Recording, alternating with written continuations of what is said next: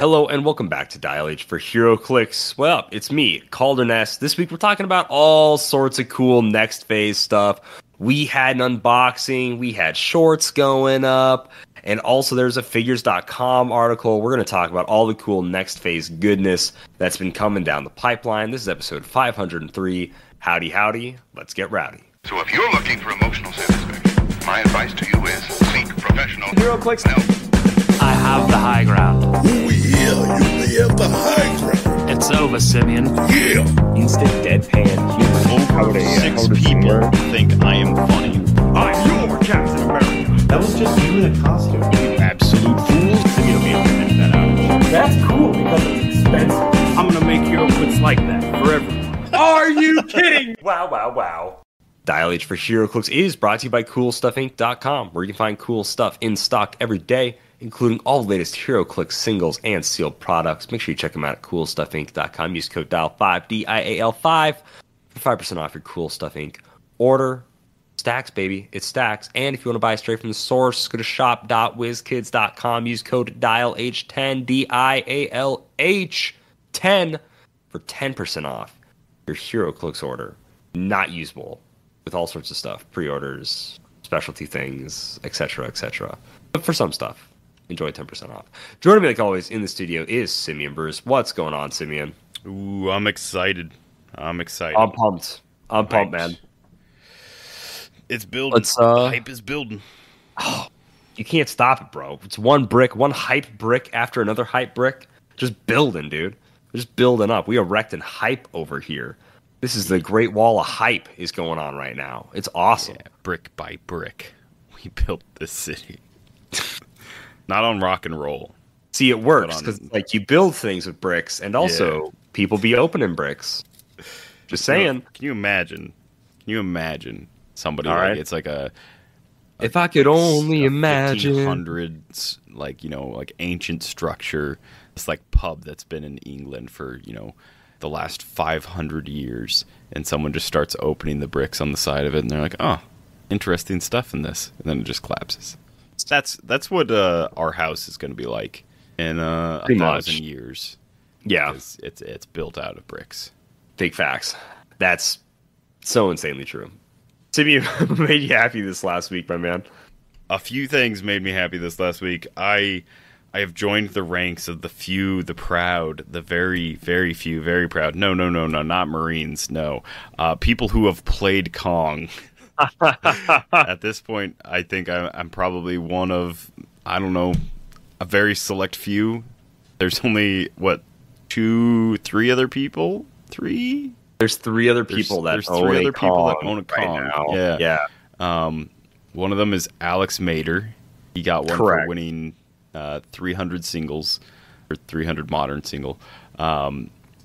I can't remember. I wasn't there for whoever won the auction, and then I don't. Man, I really don't remember who. So got Ethan it, the Battle Jacobs got the Kong from the Battle Royal. Okay. So crazy that 2 people that go to Rainbow Comics are Kongers, fellow Kongers, I guess. I don't remember who won it from the auction. Actually, feel bad. Don't remember.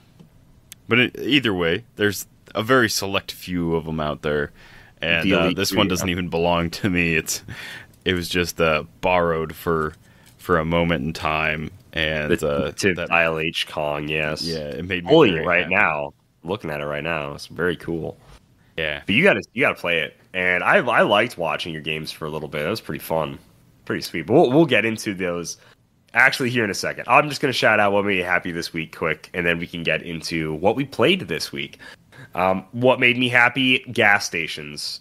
Gas stations make me so happy. I love gas station snacks. I love getting things from gas stations. Shout out my man Ray at the Quick Trip. I won't say which one. I won't say his last name initial. I won't totally dox Ray. But I was getting just a Ghost, and my little brother and I were talking about like candy. And then Ray goes, "Well, what's your favorite kind of candy?" And I'm like, "Oh, well, I mean, like, Reese's, chocolate, peanut butter, And he's like, "You're getting a Swedish Fish Ghost, and you don't even like gummies?" And I'm like, "I really don't like gummies, man." And he's like, "Well, they're way better than that fake chocolate you put in your body." And I'm like, "Ray, whoa. a lot of heat. And it was like, and you like, how do you eat that processed peanut butter? I'm like, Ray, whoa, Ray, calm down. And then he was like, nah, gelatin-based candy. Dude, he was and like the saying that Haribo chocolate- sours. Okay. The Haribo sours, that's the best stuff right there, man. But how do you eat that disgusting fake chocolate peanut butter? And I'm like, man, I really like Reese's, Ray. I don't know. But I don't know, he said it like real jokingly, real fun, and then we like walked out and he was like, I'm kidding, guys, have a good one. It was just a really fun interaction. And then later that day, I go to another gas station for supper because it's the best food on the. I don't know why. I just love going to gas stations. Love the gas station food. And then I'm wearing my new Powerpuff Girls shirt, and someone's like, "Yo, man, that's a really cool shirt." And I take off my jacket, and I'm like, "Well, check out the back." And they're like, "Yo, that is awesome!" And it was just like a really fun interaction. So that's what made me happy this week. Also, I guess I'm reading Avengers Twilight. If you like the Avengers, if you like Captain America, if you like fun alternate future version stories, Chip Zdarsky, or however you say his last name, he's knocking it out of the park. I really like Avengers Twilight. It's at issue 2 right now. I've been enjoying it. It continues to be a really good book. So there is that. So that's the stuff that made me happy this week. But we can jump and yes, we do need another version of Captain America as an old man. Please. The 2 versions from Earth X are not enough. I want old man Cap from Avengers Twilight. Please. Be hilarious. Just more old man Captain America in the game. Yeah, gosh. Chip, I won't say the name of it on the podcast, but wrote one of my favorite, him and Matt Fraction, which Matt Fraction did that amazing Hawkeye run. They did an amazing Image comic together. That was, sure. It was different, and it was hard to order by name, I will say. So if you know what I'm talking about, you'll know instantly what I'm talking about, because it was hard to go up to like anybody and be like, may I purchase this comic? And they would just look at you as if you were a criminal, which like was the basis of the comic, was like it was based around criminals. So yeah, but interesting. No, very good writer. Done some of like the better Batman issues and some of the better Daredevil issues for sure. I haven't followed up on this the new Avengers run with him though. It's good. It's like, 2 issues out. It's good. Just again, alternate future Marvel Universe stuff. It's really cool though. It's very corporations run the world. So, it's super fiction. Like it's so not like it's so totally out of I'm not going to continue with this bit. Anyways, very boys-esque, I guess, actually. It's very much like a Vought owns, like, the Avengers. But it's not Vought. It's, like, whatever company, like Stark Industries or something, right? Yeah. And it's on, like, the second or third iteration of the Avengers, where it's like, oh, yeah, that's Captain America. I'm like, no, that's who is currently Captain America. It's saying, like, taking legacy characters too far and, like, all this. It's really interesting. It's a really interesting book. Anyways, check out Avengers Twilight if you haven't already. 2 issues out right now. Go support your local comic store. But yeah, we played 500 points Golden Age.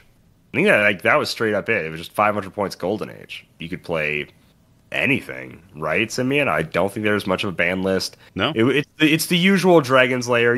Like be within reason, be reasonable. Yeah. Don't be absurd. We don't list out a ban list because there's no one that's like, well, you didn't specify these figures, so here they are. Like, you didn't play the instant game-winning combo of mission points or whatever else, or like Felix Faust and no one's playing like Morphine Jar or Felix Faust or any like wild broken stuff that like you could play in Golden, and is fun to like. It is funny when those instant like combos pop off. It is funny. It's just not fun to play against. It's like it's fun to theory craft and be like, look, this would win in 1 turn, and you're like, yes it would. Don't bring that somewhere though. Yeah, please. I don't want to play against that. I don't want to have fun on my casual Heroclix Sunday on my weekend. Novel idea. I would like to have fun. So it was just a fun time. The unspoken rule of just have a fun time, play a fun team. And Simeon, you played an awesome 500-point team that I love. Calder messaged me and said, hey, do you want to play 500-point Kong tomorrow? And I said, yes I do. So game 1 was against some Spider Family. I can't remember the exact build out for this, but it was mostly out of Spider-Man, Venom, Absolute Carnage. So it was that era of Spider-Man family because their cards still said wild card for the Spider-Man team ability. That's like how I knew they were old enough. So it was like Carnage and man, I can't remember all of his main attackers, but I know Carnage was one of them. There's a couple different like randoms. But luckily, not all of them had super senses either traded or on dial. So that's like one of Kong's biggest weaknesses is if they can hit. He has Battle Fury his whole dial. He can deal penetrating damage, but if they have super senses and you just start missing attacks, then it's like really rough. And it was a very good game. It came down to I actually have a picture, so I could just look at it real quick. But I know that it came down to Steel Serpent, the Resculpt, which is Iron Fist. So I can't remember if Iron Fist is... I don't remember if Iron Fist is the common. And yeah, Iron Fist is the common. Steel Serpent was the uncommon. The Super Rare Carnage, the Super Rare Superior Spider-Man, Venom Ghost Spider, not Venom Ghost Spider, just both one of the common one and then the Super Rare Venom version. And then I think a rare Iron Spider, which some of these characters got a huge boost. That Iron Spider, I don't know what set he's from because he didn't even have Indom. Oh wait, no, they wouldn't have in Spider-Man Venom Absolute Carnage. That was before. Yeah, they would. Yeah. Okay, so yeah, he's also from that set. So yeah, it was Iron Fist, Steel Serpent, Absolute Carnage, Superior Spider-Man, Venom's Ghost Spider, and Iron Spider. And the whole tactic in this team was essentially just roll really high because there was no prob on this team. There was 2 perplexes, but I quickly took those out. And so it was Precision Strike, having some Empower, and then having just a lot of flurry, which for better or worse, like most Spider-Man sets, most close combat characters like Iron Fist, like Steel Serpent, those kind of dudes tend to get flurry. And so yeah, there was a lot of Empower going on. There was a lot of stuff like that. I think there was a few shots taken, but it ended up being Iron Fist, Steel Serpent, and Superior Spider-Man were the last 3, and I did one Quake that took all 3 of them out, and he got Kong down to Click 15. So in the totality of the match, probably 40-minute match, I think. I don't think we ended too quick. Yeah, it took me going to Click 15 and quaking, and this was the first match. So I learned, I could charge Quake nothing and just generate whatever terrain I want, and then I could have that terrain in hand, or I could just stay on it. And so the one that I was the go-to, I think, was Kong quaking and staying on top of the banana pile, because then I've got a +1 for ranged attacks because I'm in 4 squares of hindering, so no matter what square they're targeting, that's a +1. And if for whatever reason I just end up on a bad click, or if they knock me off of a stop click, I can heal back to a stop click and then free regen when I have 2 action tokens, which is just, that ended up happening a few times throughout the day. The second match was that was Mike. He was running the Ghost Rider squad, which was the new Alejandra, the new Johnny, King of Hell, the 10 million BC Mammoth Ghost Rider, which would have just absolutely wrecked Kong if he didn't reduce penetrating damage. At the end of this game, I don't know how much penetrating damage I would have taken from Mystics alone, but then you double that because of the Mammoth, his whole trait, and I don't know if there's a dial long enough where anyone would have survived that. But it was the Alejandra from Fantastic Four, the non-prime, the single base one, the Alejandra from Wheels of Vengeance, the Johnny from King of Hell, from Wheels of Vengeance, and then the Mammoth Ghost Rider. And I just turn 1 moved Kong, quaked to generate the whatever the weird like bent piece is, like the blocking. Oh, it's called Twisted Metal. Oh yeah, man. Twisted Metal. Yeah, it's awesome. Sweet Tooth, that's what it is. Yeah. So yeah, Kong generated Sweet Tooth from the Twisted Metal game, and then the second action that I took that turn was just moving up to his starting area and just standing there. And I'm like, I have a 22 defense, and I hope you don't hit me. And for quite a while, so like it actually took Mike quite a bit longer to crack me than it took Jason, because Jason like crit hit me with a precision strike attack. So it was like the first opening volley. I didn't even have a chance to attack with my 14 during that game because it was just instant like crit hit, which is a thing when you're running a one-man army. That's like a thing that's eventually going to happen, is someone's just going to hit you. And I think that's the takeaway of this Kong as like a boss piece, is like someone eventually will just get lucky enough to hit you. But no, I whittled down his... I quickly realized that like him having 2 probs was bad, so I whittled down his mammoth. I tried to immediately hit him with that Twisted Metal terrain and whiffed that attack, which just sucked. And then second attack did hit, but obviously the terrain was already gone, so I didn't get like the bonus to damage. And then I just spent a long time healing and attacking and healing and attacking and healing and attacking. And he eventually got me down to Clix 17, which is another stop click. I believe it's either 17 or 16. And then I just healed back to 15. And then he hit me to it again, and then I'd heal back. So it'd be like I'd clear 1 token, and then he'd hit me to my stop click, and then I'd use like my action to do something like attack, and then I'd regen for free right back off of it. My D6 rolls were hot in every game that I did, because my impervious rolls were on that's fire. What you want. Yeah, the amount of times where someone would hit me and I would impervious out of it, I was just so grateful, because it's a normal impervious roll.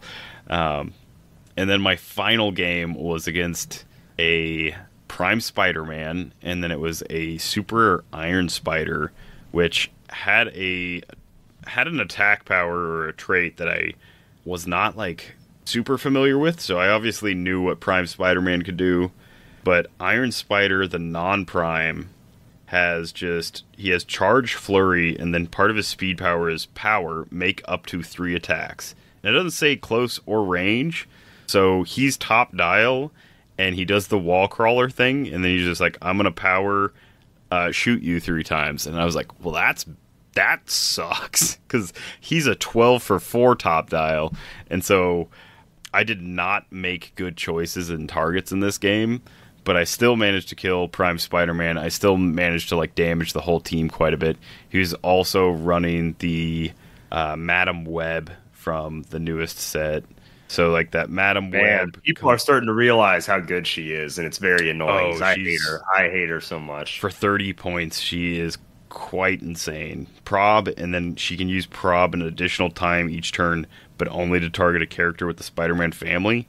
When it's a Spider-Man family team, yikes. So yeah, it was like Iron Spider, he missed one of his like 3 attacks, I'll prob it again. And then the fact that he has precision strike, I'm still rolling impervious, because if I don't, then I'm taking 2. Yeah, full damage.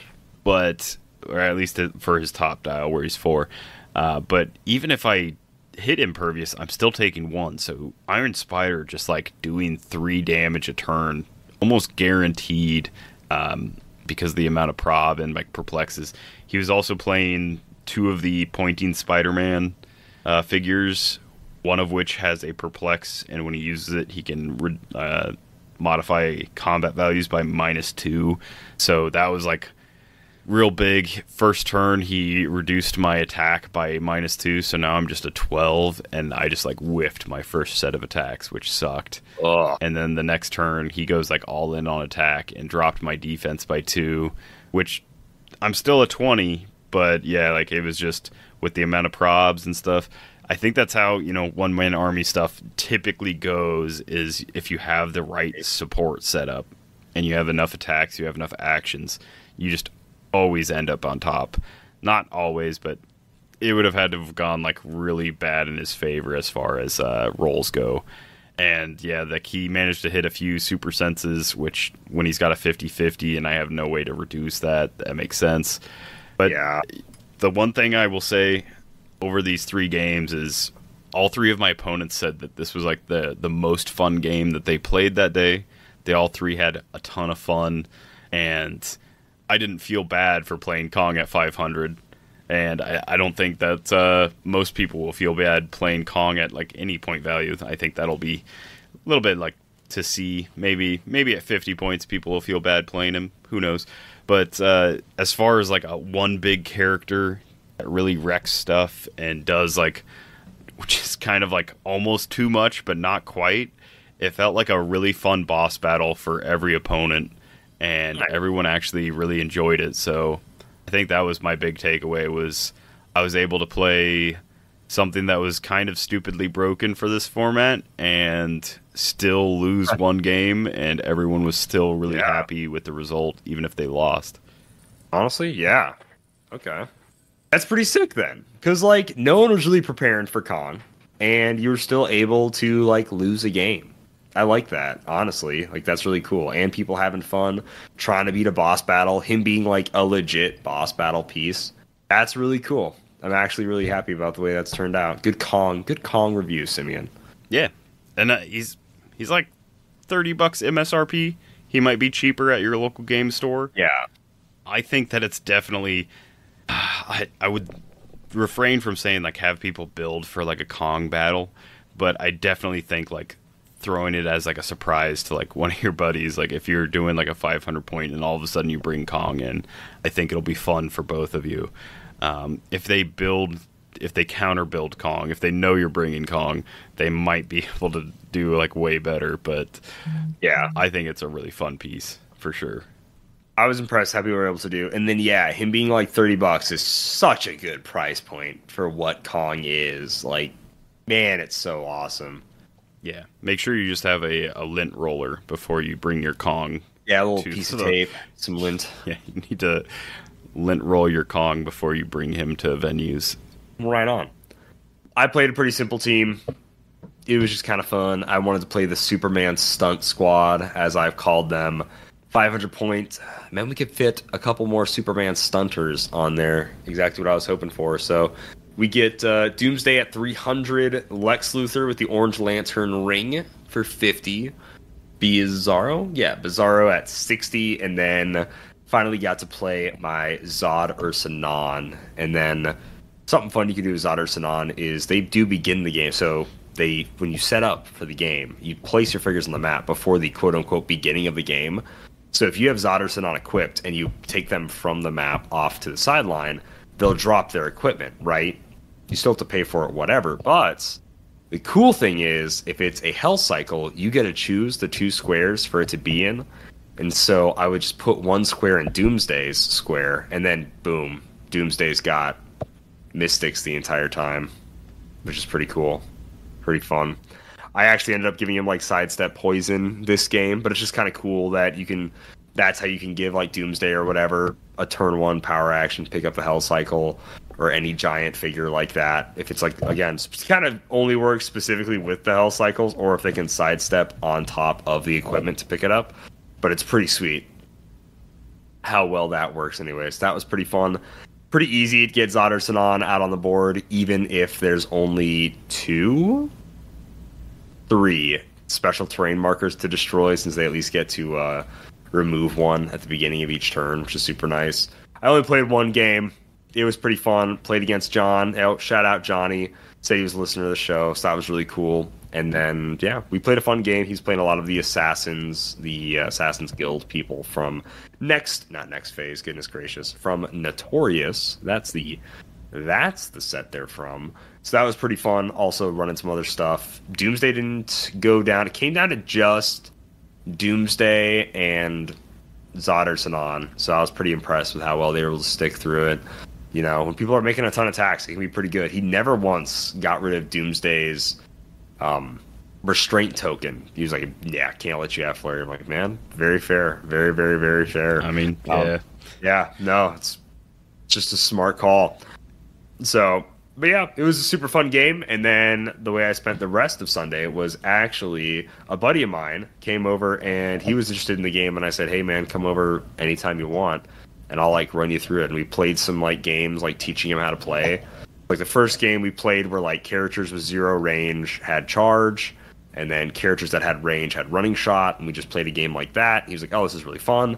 And I'm like, all right, now let's get just the PAC out really quickly, and we're going to play with speed and defense powers. And this is just how I like to teach people how to play the game. Everybody probably does it a little different, but defense makes it feel like there's some good ebb and speed makes it the game not feel slow, right? So I think speed powers are just super nice, and then defense helps it so not every figure feels like they're made out of paper. So pretty simple. They're not as complicated as like damage powers are. So I really enjoy that. So it's pretty cool. He was able to get the hang of like some side steps, ESD combat reflexes, simple stuff like that. We like rated the common box and he like chose like some random figures that he wanted to play with from like Batman Team Up, X-Men, X Swords and stuff like that. So it was pretty fun. And he was like, all right, man, yeah, the game is super cool, super fun. I would love to like learn more and play it. So I think it got him hooked. And then a buddy who I actually did 2 short films with last year was also in the store, and then like by the time everybody had left, I was still talking to him. Probably talked to him like an hour about just like Heroclix, and he played Yu-Gi-Oh and a few other card games, and he was just asking me all kinds of questions about like what's legal to play, are there restricted formats, is there this, that, and the other thing, like how much space does the game take up, like all this stuff. And he was talking about like moving to like he's going to be moving soon. And it was to an area that I'm like, oh man, so-and-so plays there, or, you know, so-and-so plays there and there, or whatever. So it was like really cool to like try to get him like hooked on Heroclix, like as he's like literally about to move. But he was like so into it. Like he just asked me just like, a ton of questions. He's like, oh, how does like blind boxes work? How does like buying the game work? Like what's like a price point for starting? Like what do you recommend? Like all that stuff. We just like chatted about Heroclix for like an hour. It was like, oh, it was so fun. So had a good day Sunday, even though I only really played like 1 real game of Heroclix and 2 like learner-friendly teaching games of Heroclix. It was such a blast. It was a good week. And then, if you want to shout out Simeon, we could say what the plan is for next week, and maybe some listeners could send us in some builds about how they would build for next week. Oh, for next week? Ooh, I don't remember what. Oh, did you hear? It was like we're doing Super Bowl something. Yeah, we're doing 400 points Golden Age, and your team must be like Super Bowl themed. So if you got like a Falcons team, you could play a bunch of Falcons. The Patriots, Giants, like Captain America, like Giants. Yeah. Don't know how you like Steelers. You could play Steel, some metal people or something. You know, like steal things. Ooh, people that steal things. Yeah. There you go. Some Thieves Guild members. Ooh. Gambit. Ant-Man steals things. I don't know who steals things. We got Rogues, D&D rogues. Patriots, you can only play characters named Patriot. Yeah, oh geez, just Patriot. That's hilarious. All 5 of them. Yeah, all 3 of them, Simeon. Nice try. Yeah, it's pretty low on the how many pages. I'm pretty sure it's just like Avengers, Civil War, and then Avengers Forever. It's like that's our Patriots. Wow, that's our Elijah Bradleys. Very cool. So yeah, that's our Super Bowl theme. So if you guys have any ideas for what you would play, 400-point Super Bowl theme, let us know. But let's go ahead and chat a little bit about next phase, about our unboxing. I'm super excited. I love everything that we were able to pull and show off. We had a great unboxing, guys. Thank you guys so much for enjoying it and just enjoying our unboxing week this last week. It was really fun getting to see the comments pour in. I really appreciate everybody that showed support for Dial H and was really happy for us to finally be able to like be the first people to show off Heroclix. It's been a dream. Like ever since we finally got for the longest time, it was a dream to finally just unbox Heroclix officially. Yeah, like get like an actual WizKids official unboxing. And so we got that with the first Disney Plus set, and now it was literally the next set, which was X of Swords, where we got to unbox it where no one knew what was all going to be in the set. Yeah, that was the first one where people were like unsure of like we still had spoilers. Yeah. And that was the last time we've been able to do an unboxing where it's been early enough where everything wasn't already spoiled. And now we get to be pretty much the first people. I know we saw like Khonshu's Dial and there was some Game Trade magazine stuff, But then we got to be like the spearhead first unboxers this go round of next phase, and it was just literally so awesome. And I love doing it, and I hopefully you guys in the community saw how much work Simeon, Ian, and myself poured into these unboxings with all the skits, with all the shorts and everything we did, because man, it was so fun. It was just a massive project, and I'm just glad that everybody got to enjoy it. Yeah, and I'm glad we got the opportunity because it was literally so awesome. And I do want to clear the air. I know I mentioned it on the last episode. We have nothing against Scott Porter. Like, Scott does an awesome job. He's an awesome unboxer. The community loves him. I think I said something like, "We're not Scott Porter. Stop asking us about Scott." Well, a lot of people were confused and they kept asking us stuff, and we didn't have information about why we were doing it and Scott Porter wasn't. So we didn't know why. We didn't know if Scott was doing it. It seems at this point that Scott isn't, but that's what it looks like. Yeah. And that's what WizKid said, is Scott's just not going to be unboxing this set. WizKids came out. They said he'll be back for the Deadpool Weapon X, whatever that set's called. Which that'll be the next big set that comes out. And so nothing against Scott. Obviously, I think that he's he's been holding down the fort for 10 plus years, a long time. And maybe this is just the one time where scheduling conflicts happened or something. But yeah, it was a ton of fun to do, and I think that I think we all realized it is a huge undertaking to show off something for the first time. Yeah. And then on top of that, also be all eyes on you. This is what the community is going to see for the first time when they look for this set.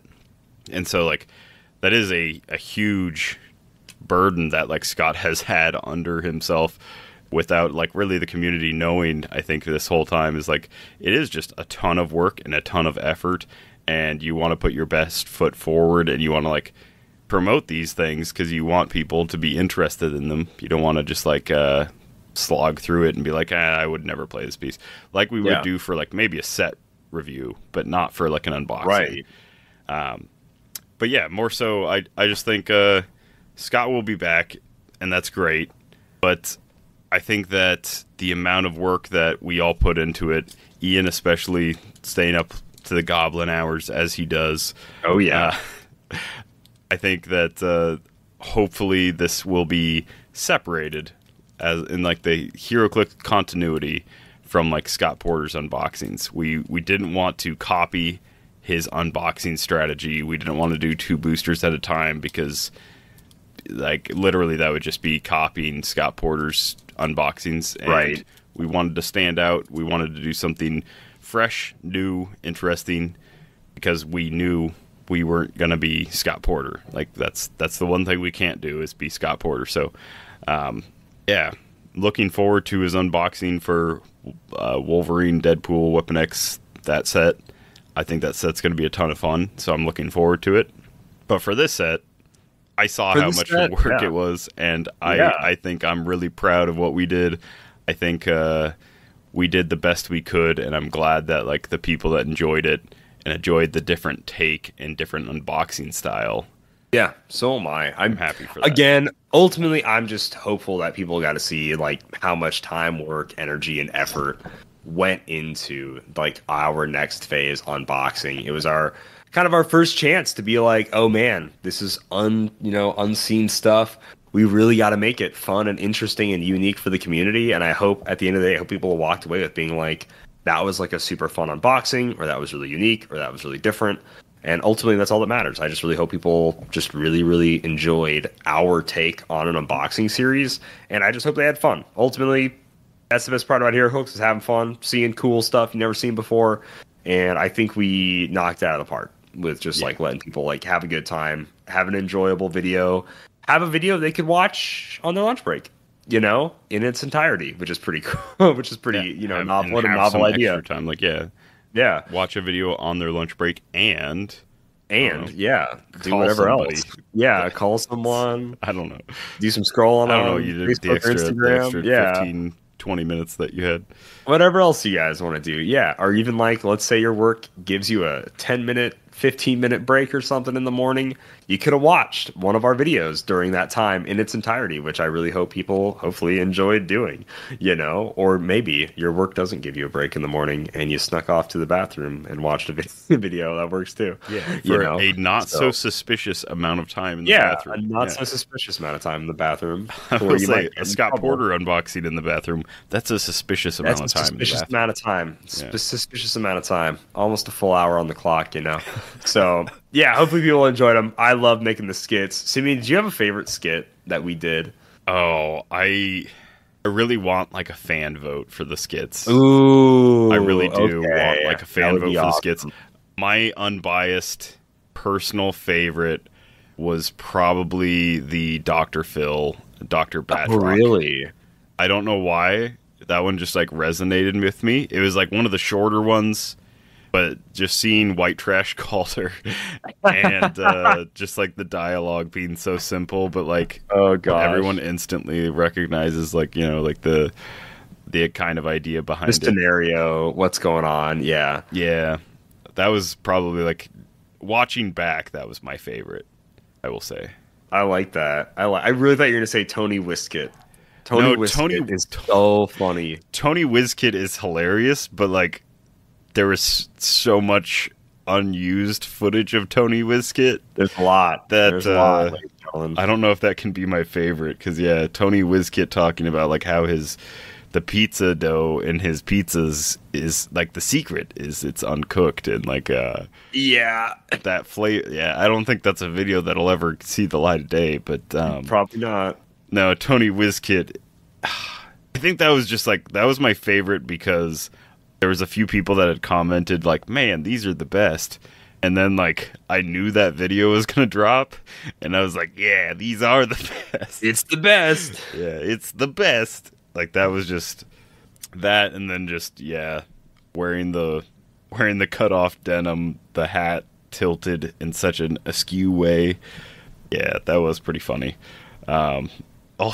Also the trouble opening a booster, the booster knife. That was so funny. Yeah, there's gotta be a better way. It's just, oh man, booster knife was great. Because that's always been a dream of mine to just be the doofus in one of those commercials where like I open a drawer and like endless bowls fall out of the drawer on top of my head. And I'm like, I'll never be able to organize all these bowls. And then it's like, but wait, you can, like that's just hilarious to me. I love that.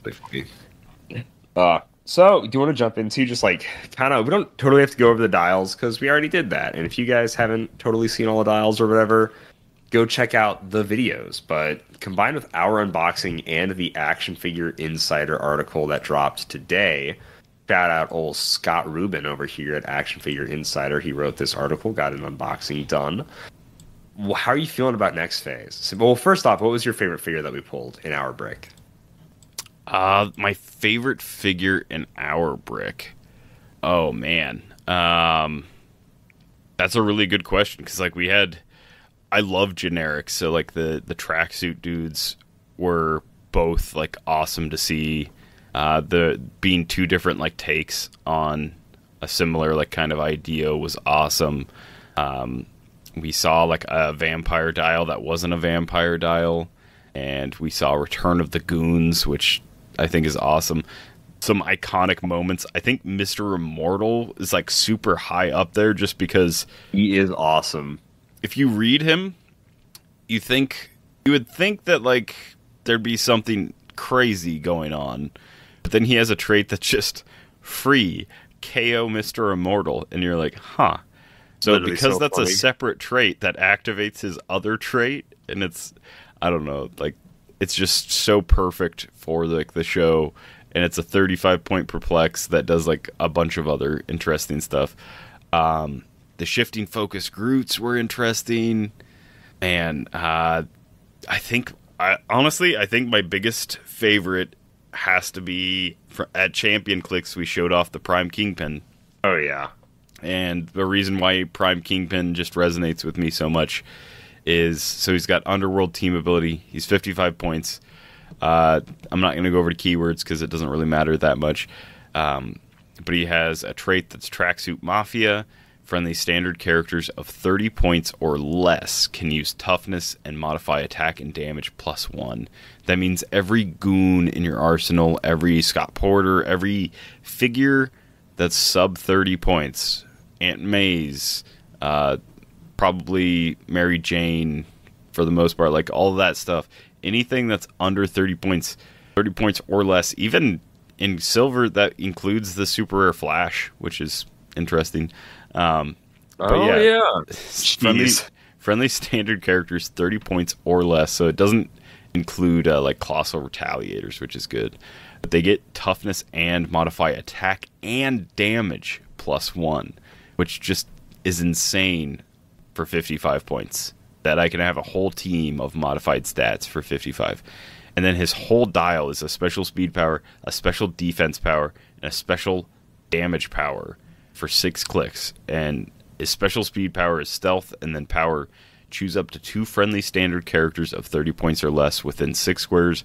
Move those characters up to 2 squares each. Then they may each make an attack.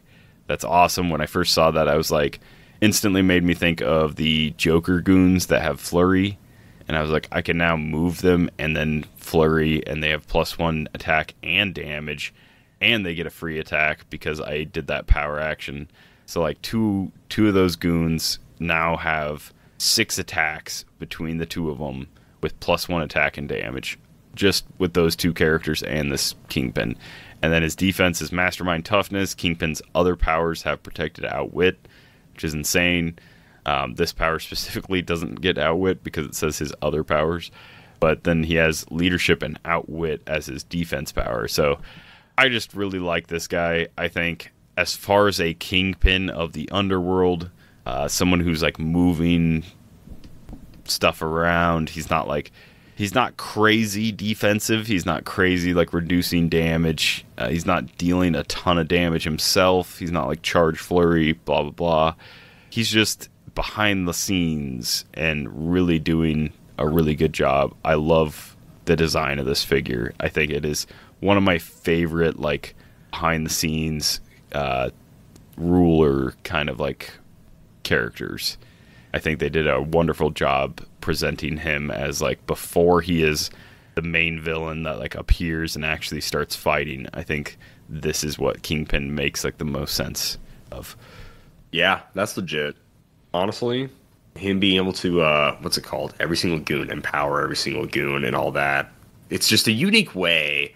Usually it's like TK, Mastermind, stuff like that for like empowering or like a behind the scenes type of person. So he just has a newer, more interesting kind of unique take on it, which it's simple, I love that it like but it's so cool. It doesn't work with bystanders. It's like specific to standard standard generics.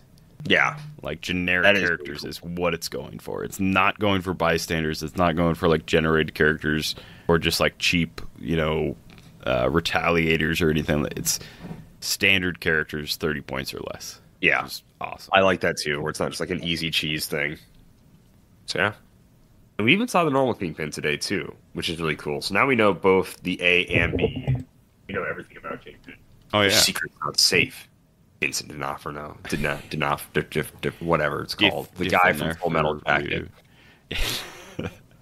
One of like so similar to like Gary Oldman, Vincent D'Onofrio, I think, has just like aged so well in time. Like so well. Gary Oldman like started off with like Fifth Element, and I can't remember like some of his. He was in, what's the Professional, the one where like Natalie Portman was like 11 years old or whatever. Oh, okay.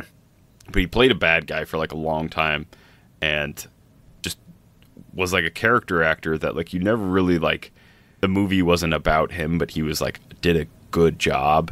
It's a really good supporting role. And Vincent D'Onofrio is now like that for me, where like Gary Oldman is now like also that. Like he just every role he does, it's just like knocked out of the park. But now I've like recognized him enough where I'm like, oh, that's who that is.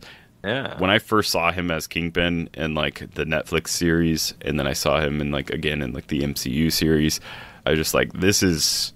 I don't know how anyone could ever possibly top this as like Kingpin. Like Wilson Fisk like cannot ever be another actor. This is insane. And I haven't watched the Echo series still, but yeah, the non-Prime has traded willpower, and like this is a more up in your face version of Kingpin. Right, it's punchy. Where the other one is the other one's like behind the scenes guiding everybody. This Kingpin is willpower. Opposing characters within 4 squares can't use willpower, which is something we haven't seen in like a little while. Is like, you know, people shut off stuff, like just straight up shut off a power within a certain amount of time or a certain amount of squares. He has a defense power on his top dial that it's invincible, mastermind, and then protected outwit, but only from characters of a lower point value.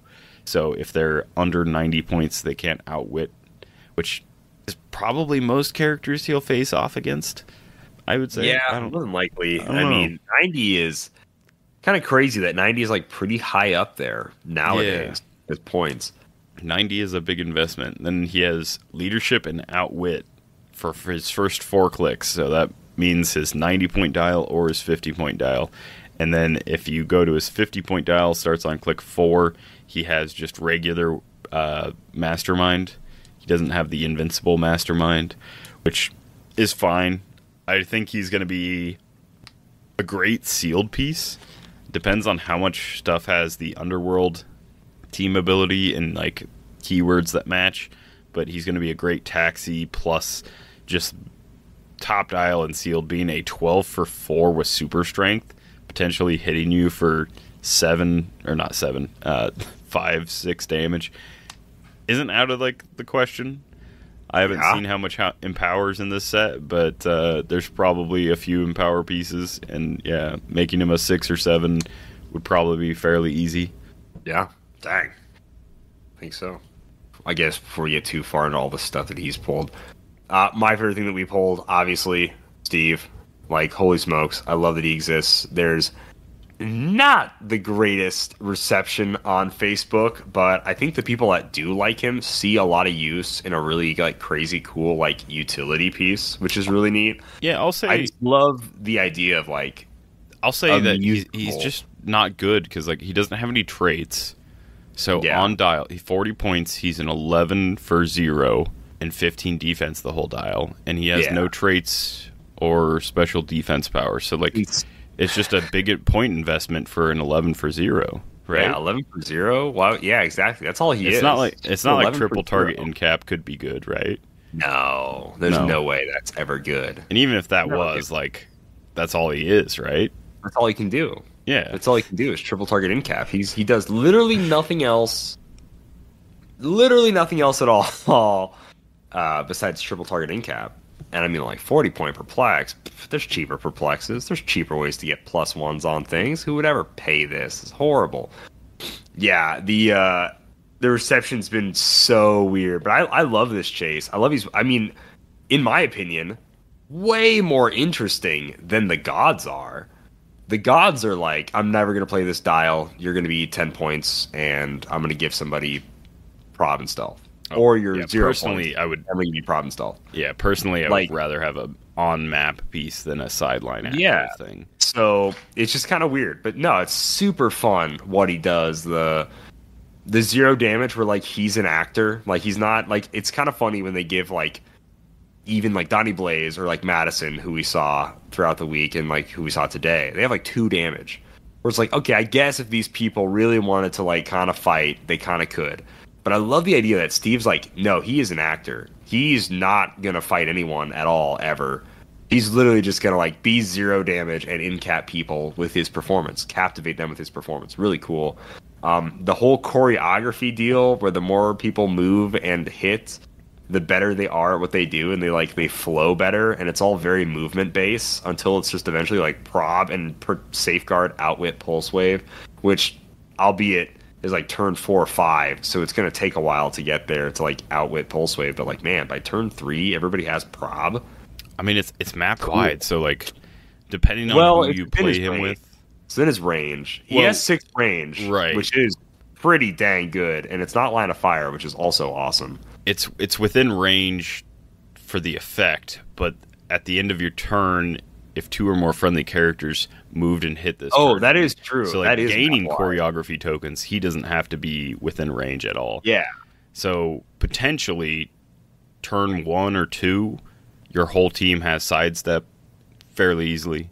At the end of turn 2 or 3, you could automatically this character automatically breaks away, which is Steve, and then anyone within his range. So yeah, like it builds up, which like giving everyone within his range sidestep is insane already. I think that's worth of 40 points plus like perplex. And then if you manage to keep him alive and you manage to like keep your team going, and you get third turn, everyone gets prob control. That is suddenly like a huge momentum shift where I don't know, like most people won't be able to like recuperate from that. I think you just break theme constructs within you play him on any theme. That's like whatever. You break it because he's only got celebrity, but you just break theme team. Or, I mean, celebrity theme team isn't that insane to play. It's not bad. Yeah. I do want to try to put him on like a Doom Patrol theme team, since the Chief literally has power, move somebody 5 squares, and then Steve can be one of the celebrities you turn into Doom Patrol. Plus, when you outsider Steve, he'll have his full range for hypersonic, which is also cool. I was kind of messing around with like a Doom Patrol like team build. I mean, that's like a 10 square. Yeah, right? Like now that's a 10 square sees through hindering hypersonic triple target in-cap piece, which is pretty good. Combine that with the Chief's power, move 5 squares, that's a full map reach, triple target in cap. And then you can play some other pieces with it that can maybe also do some full map reach stuff or whatever, which is really cool. So I don't know, it's fun. The I can do this all day high note that he's hitting there is hilarious. Living Legend is coming back, which is great. Willpower is great for him. The fact that he just has a stop exactly mid dial and it's called intermission makes my theater heart very happy. So I don't know, it's really cool. It's very flavorful. He's very fun. And I know people are like, it doesn't have big number, isn't main attacker for 30 points or whatever. They don't really see the value in it, which is a shame. But hopefully more people can be like, oh, wow, it's pretty cool. Because I'm like, wow, literally Captain America and musicals, some of my favorite things. It's really cool. But yeah, just big shout out there. That was just awesome that we got to pull that. And I get to force Ian to let me talk about it. It was grand. Yeah. I honestly, we haven't seen most of the chases, but I think these super like tech pieces that take a little bit more work and a little bit more finesse, I think in the long run these always have more longevity than like just like 13 for 5 charge super strength, whatever. Not saying that's a chase that we'll get, but like we have had that in the past, so who knows. Very true. Another cool thing that we pulled was the trick arrows. I'm not going to go into those were insane, man. Yeah, I'm not going to go into all the trick arrows because you should just watch the video and look at all of them. But it's 10 points. There was some discussion on HC Realms. It was a common slot that it took up in the booster. People are saying like it had a super rare card, which is just what all equipment has, including the Hell Cycle. Even like the rares. Yeah, the Hell Cycles have super rare card. The rare like old Wonder Woman equipment has a super rare whatever. So from our unboxing, assuming that's going to be like the way it is, if you pull a trick arrow, you will get all 7 cards, which is like all 7 different effects that you can do with that trick arrow. And some of them are quite insane, I think. I think the too dangerous one, is that it? Instead of normal damage, deal 3 to a chosen character and all characters adjacent to them. Yeah, so the too dangerous arrow, you choose a hit character, and then instead of normal damage, you deal 3 damage to the chosen character and all characters adjacent. So it's like energy explosion, except it does 3 to everyone, and then you knock back each damaged character 1 square. And then also, let's see, I thought there was one that might have placed them. Oh no, it's the penetrating damage one.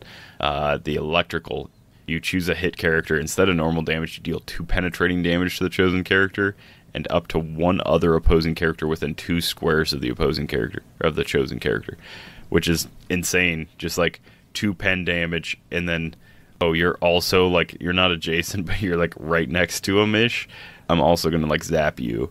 USB just like unequips. I've hacked your equipment. That is hilarious. Yeah, that one's so fun. Especially like the motorcycle. It makes sense for like motorcycles and like random stuff. It doesn't make any sense for like swords. It's like somebody's like, No. I've got the soul sword. It's like, I've shot your soul sword with a USB arrow. Or my USB. Oh into your no! soul. Like, the soul sword has gotten a virus from the USB. But no, it was a really fun unboxing. I think that every day has its own merits, and you guys should watch every single day and every single short, because there's also shorts. And then now we're moving on to pizza boxes. Yeah, Which there's are a lot their, of pizza. yeah, it's their whole own thing. I really liked the first pizza box that we got to show off today. The Hulk and She-Hulk are really fun. They're very like specifically their first episode, them fighting on the beach, which is really cool. And even their team up card, which is very pizza based, is also, I don't know, do they eat pizza in that episode? Did I miss something? Maybe they do, and I need to rewatch it. Maybe that's what they eat when they're just kind of hanging out. Maybe they do eat pizza. I kind of want to say yes, but maybe that's just me remembering it wrong, because I want to say when Jen like goes back to Jen and like she's no longer She-Hulk, I want to say I remember her holding like a slice of pizza. Okay. But it's when they're sitting at like the weird little tiki bar that Little Hulk tiki has bar, made. yeah. And so it could have been anything else. Yeah. Yeah, very true. It's fun though. Like their dials are very specifically, the flavor text is very much what it's supposed to be. I really, really enjoy it. The team up cards even are about the conversation they're having, where Jen's is called Gossiping About Steve, which is of course the Steve Rogers Mux line that she says, which I can't say I loved, but it was fun. So I'm glad that is in. I guess I'm glad that that's in Heroclix. I think other people are probably happier than I am that that's in here. I think it's really funny. It's just really funny that specific scene, specific line is mentioned in Heroclix, and that it's a team up with Steve Rogers. Really, really, really funny. And then like same thing, the Hulk line about like Tony mostly just complained about Steve, which is the exact conversation they're having, is also just hilarious. I like them though. I love She-Hulk's Quake ability, where she chooses like a path within 4 that she quakes from, and then everybody next to that path is then the target of the quake. Really cool. I really, really, really like it. Hulk's balance ability, where whether he's on the front half of his dial or the back half of his dial, he can just say, I don't have these powers, instead I have all the powers on my front half, or instead I have all the powers on my back half. That's really cool. I think they're really unique. And then as we get into the pizza boxes, guys, you'll probably have already seen the next days, but not the final pizza box. I absolutely love the final pizza box. It is so cool, and I think people are really going to get a kick out of it, because holy smokes, like reading it, I was like, this can't be real. This is so good. This is insane. So I hope that is also everybody's reaction to the final pizza box, because it is really good, and it is almost kind of insane. It's really cool. We talked about the booster box, but for anyone that hasn't watched our videos or our lives, Werewolf by Night, so it shows Werewolf by Night, Hawkeye, I Am Groot, and Moon Knight. And then obviously She-Hulk is on the front. I don't remember what's on the back. But Werewolf by Night is all in black and white, which is incredibly interesting. So cool. Incredibly cool. I hope that that's like a thing that actually happens.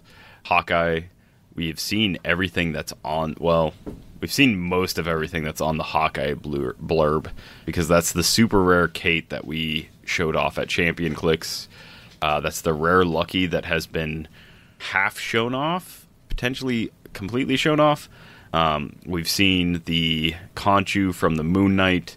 We showed off the Moon Knight that's holding his little throwing star, moon sickle, whatever you call those. And then there's the alligator god. I think that's Ammit. And then the I Am Groot. We have Bubble Bath Groot. We have Bad Hair Day Groot. And then we have PJ's dancing before he goes to sleep Groot, I guess. So those are the sides of the boxes. Do you remember what's on the back of the box? Is there anything crazy on the back?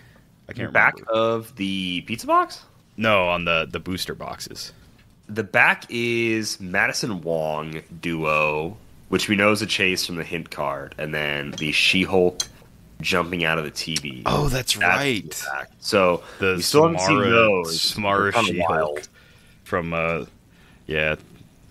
There'll be an episode of She-Hulk where the ring rehappens and she climbs through TVs to get to people. Yeah, that's like actually a terrifying sculpt, by the way. Like jumping out of the television, staring into your soul.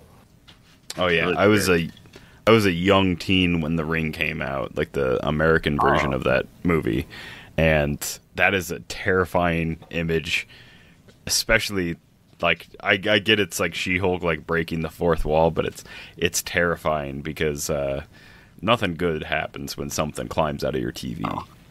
Poltergeist taught us that. Yeah, nothing good's ever happened. Yeah. Climbs out of the TV.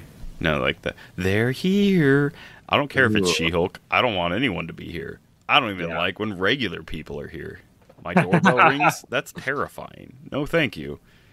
I don't want suddenly my TV static just turns into like somebody crawling. No. Yeah, absolutely terrifying. But yeah, actionfigureinsider.com. Yeah, man. They did a booster or a brick unboxing. They showed off a few figures. What is the first figure? I already talked about the rare Kingpin from what they showed off. Yeah. What's the first figure you want to talk about from this? I gotta talk about Man-Thing. I really like Man-Thing a lot here. All right. He is I'm gonna 0 speed P3. blitz the commons. Oh, okay. I guess yeah. You want to run through the commons? We can take turns going through the commons quick. All right. I'm just gonna real quick. I'm not gonna get into the dial, but the common Yelena has the target trait and then a charge stealth special speed power, 55 points. Combat reflexes the whole dial. It seems like a really good sealed piece, but for 55 points, I don't know how many assassin or marksman or martial artist spy, thunderbolts, assassin, what the keywords. I don't know what it's going to do other than just be like a good sealed piece. Yeah. But that's Yelena, and she's just in like a blackout suit with the night vision goggles. Really hard to see her. You see this black outline, and then night vision goggles is what it looks like on the card. It's really funny. Sculpt's Very stealthy. Sculpt's very funny. Wong is pretty cool. He is a very simple 40 points. It's like phasing TK ESD prop. That's his entire dial for 4 clicks, which is, I think, a great sealed piece. He also has flight, so it's flight phasing, so a good carry and sealed. He's TK and prop, which you always need in sealed, so he's 16, he's a common. And then his trait is more mystical in my sleep. Other characters can't use mystics, including friendly characters. Make sure to say that. So, there's a decent amount of mystics. Some Werewolf by Night, like Jack Russell's got mystics. There's other Wongs in the set that have mystics. There's Donnie Blaze has mystics. There's a handful of mystical people in the set, and not a ton of invincibles. So this can be pretty helpful. But I think Wong is an amazing sealed pick. He might have a life in Pulp, but I don't know. Maybe. What's hilarious is if you play 2 of these common Wongs, no one gets mystics. Oh, including no. themselves. So sad. No mystics. They cancel each other out. So no, that it is an interesting trait. It's funny that you just straight up cancels it, but it's such a I am designed for utility kind of figure. Very much. I have TK, yeah. I have phasing flight, utility Wong, and I have prob. Yeah, great figure though. Nikki Ramos, that's of course is a Jen Walters fun little side character. I don't know if she's a paralegal or what she is exactly in the show. Right? That's Jen's paralegal. Yeah, so she has a trait, Jen, do your thing. When establishing theme teams, Nikki Ramos gains the keywords of a friendly character named She-Hulk or Jen Walters. She only has the celebrity keyword normally, but she gains whatever other ones. And then she has a special attack power hurl dial that is incapacitate. When Nikki Ramos uses it after resolutions, she may remove an action token from an adjacent friendly character, which is real clutch, real cool. 25 points with Perplex. That means she can make herself a 12, not only action up an opposing character, but also take one off of potentially Jen or somebody. Yeah. But yeah, very, very interesting. And then, of course, Mastermind on her top dial so that she can potentially Mastermind 2 She-Hulk to stay around a little bit longer if need be. And then, Team Player. So I think it's actually a very, very good little 25-point piece. Obviously, we've seen some insane 25-point pieces, but I think as far as sealed goes, as far as constructed and pulp goes, this is an insane little 25-point celebrity option. Yeah, I think she's really good. I think it's just hilarious, piece. I love that Nikki gets a figure in the set. It's kind of funny. I'm like, oh, cool. So, pretty fun. Next up is old Donnie Blaze here. He is very much him inside the mystical castle, I guess, is kind of his beat. So there's kind of a lot of text on this guy. He's like a 45-point rare. It's just a ton of text on his card. So mystic, celebrity, mystical, but his trait is tada, hey, all part of the show. At the beginning of the game, you generate a portal marker 5 squares away from any map edge. At the beginning of your turn, you may generate a 009 demon on click 1, adjacent to the portal marker. If you do, you roll a d6. On a 1 through 3, the generated demon is friendly to an opponent's force and is not scored when you KO'd this game. So the fact that you're like, I'll just make a demon really quick. I'll get it all up in your grill. Nope. And that's yours. Yep, that's yours. And then it's also said it doesn't score. So when you make a demon for your opponent, it's like you can't even you can't farm these demons this way, which is probably a good thing. But then it's like, oh dang, I just gave my opponent some stuff they're gonna mess me up with a little bit. On a 4, you generate another demon, and then you remove the portal marker from the game. So that's kind of cool. Where it's like, okay, now I get 2 demons, but then the portal marker's gone. On a 5 through 6, no effect. You just get to make a demon. So it's kind of like this random funny thing of, man, I don't know how to close the portal. And then if you get lucky on click 4, you get to close the portal, which is kind of funny. So what are I like demons it. again? Flavorful. They're like flurry shape change. No, and describe them. How would you describe them? Oh, they're like a dubious little creature is how I would describe the demon, Simeon. Oh, that's right. The dubious little creature getting up to mischief. Oh, it is demonic in nature, very icky, no good. No good.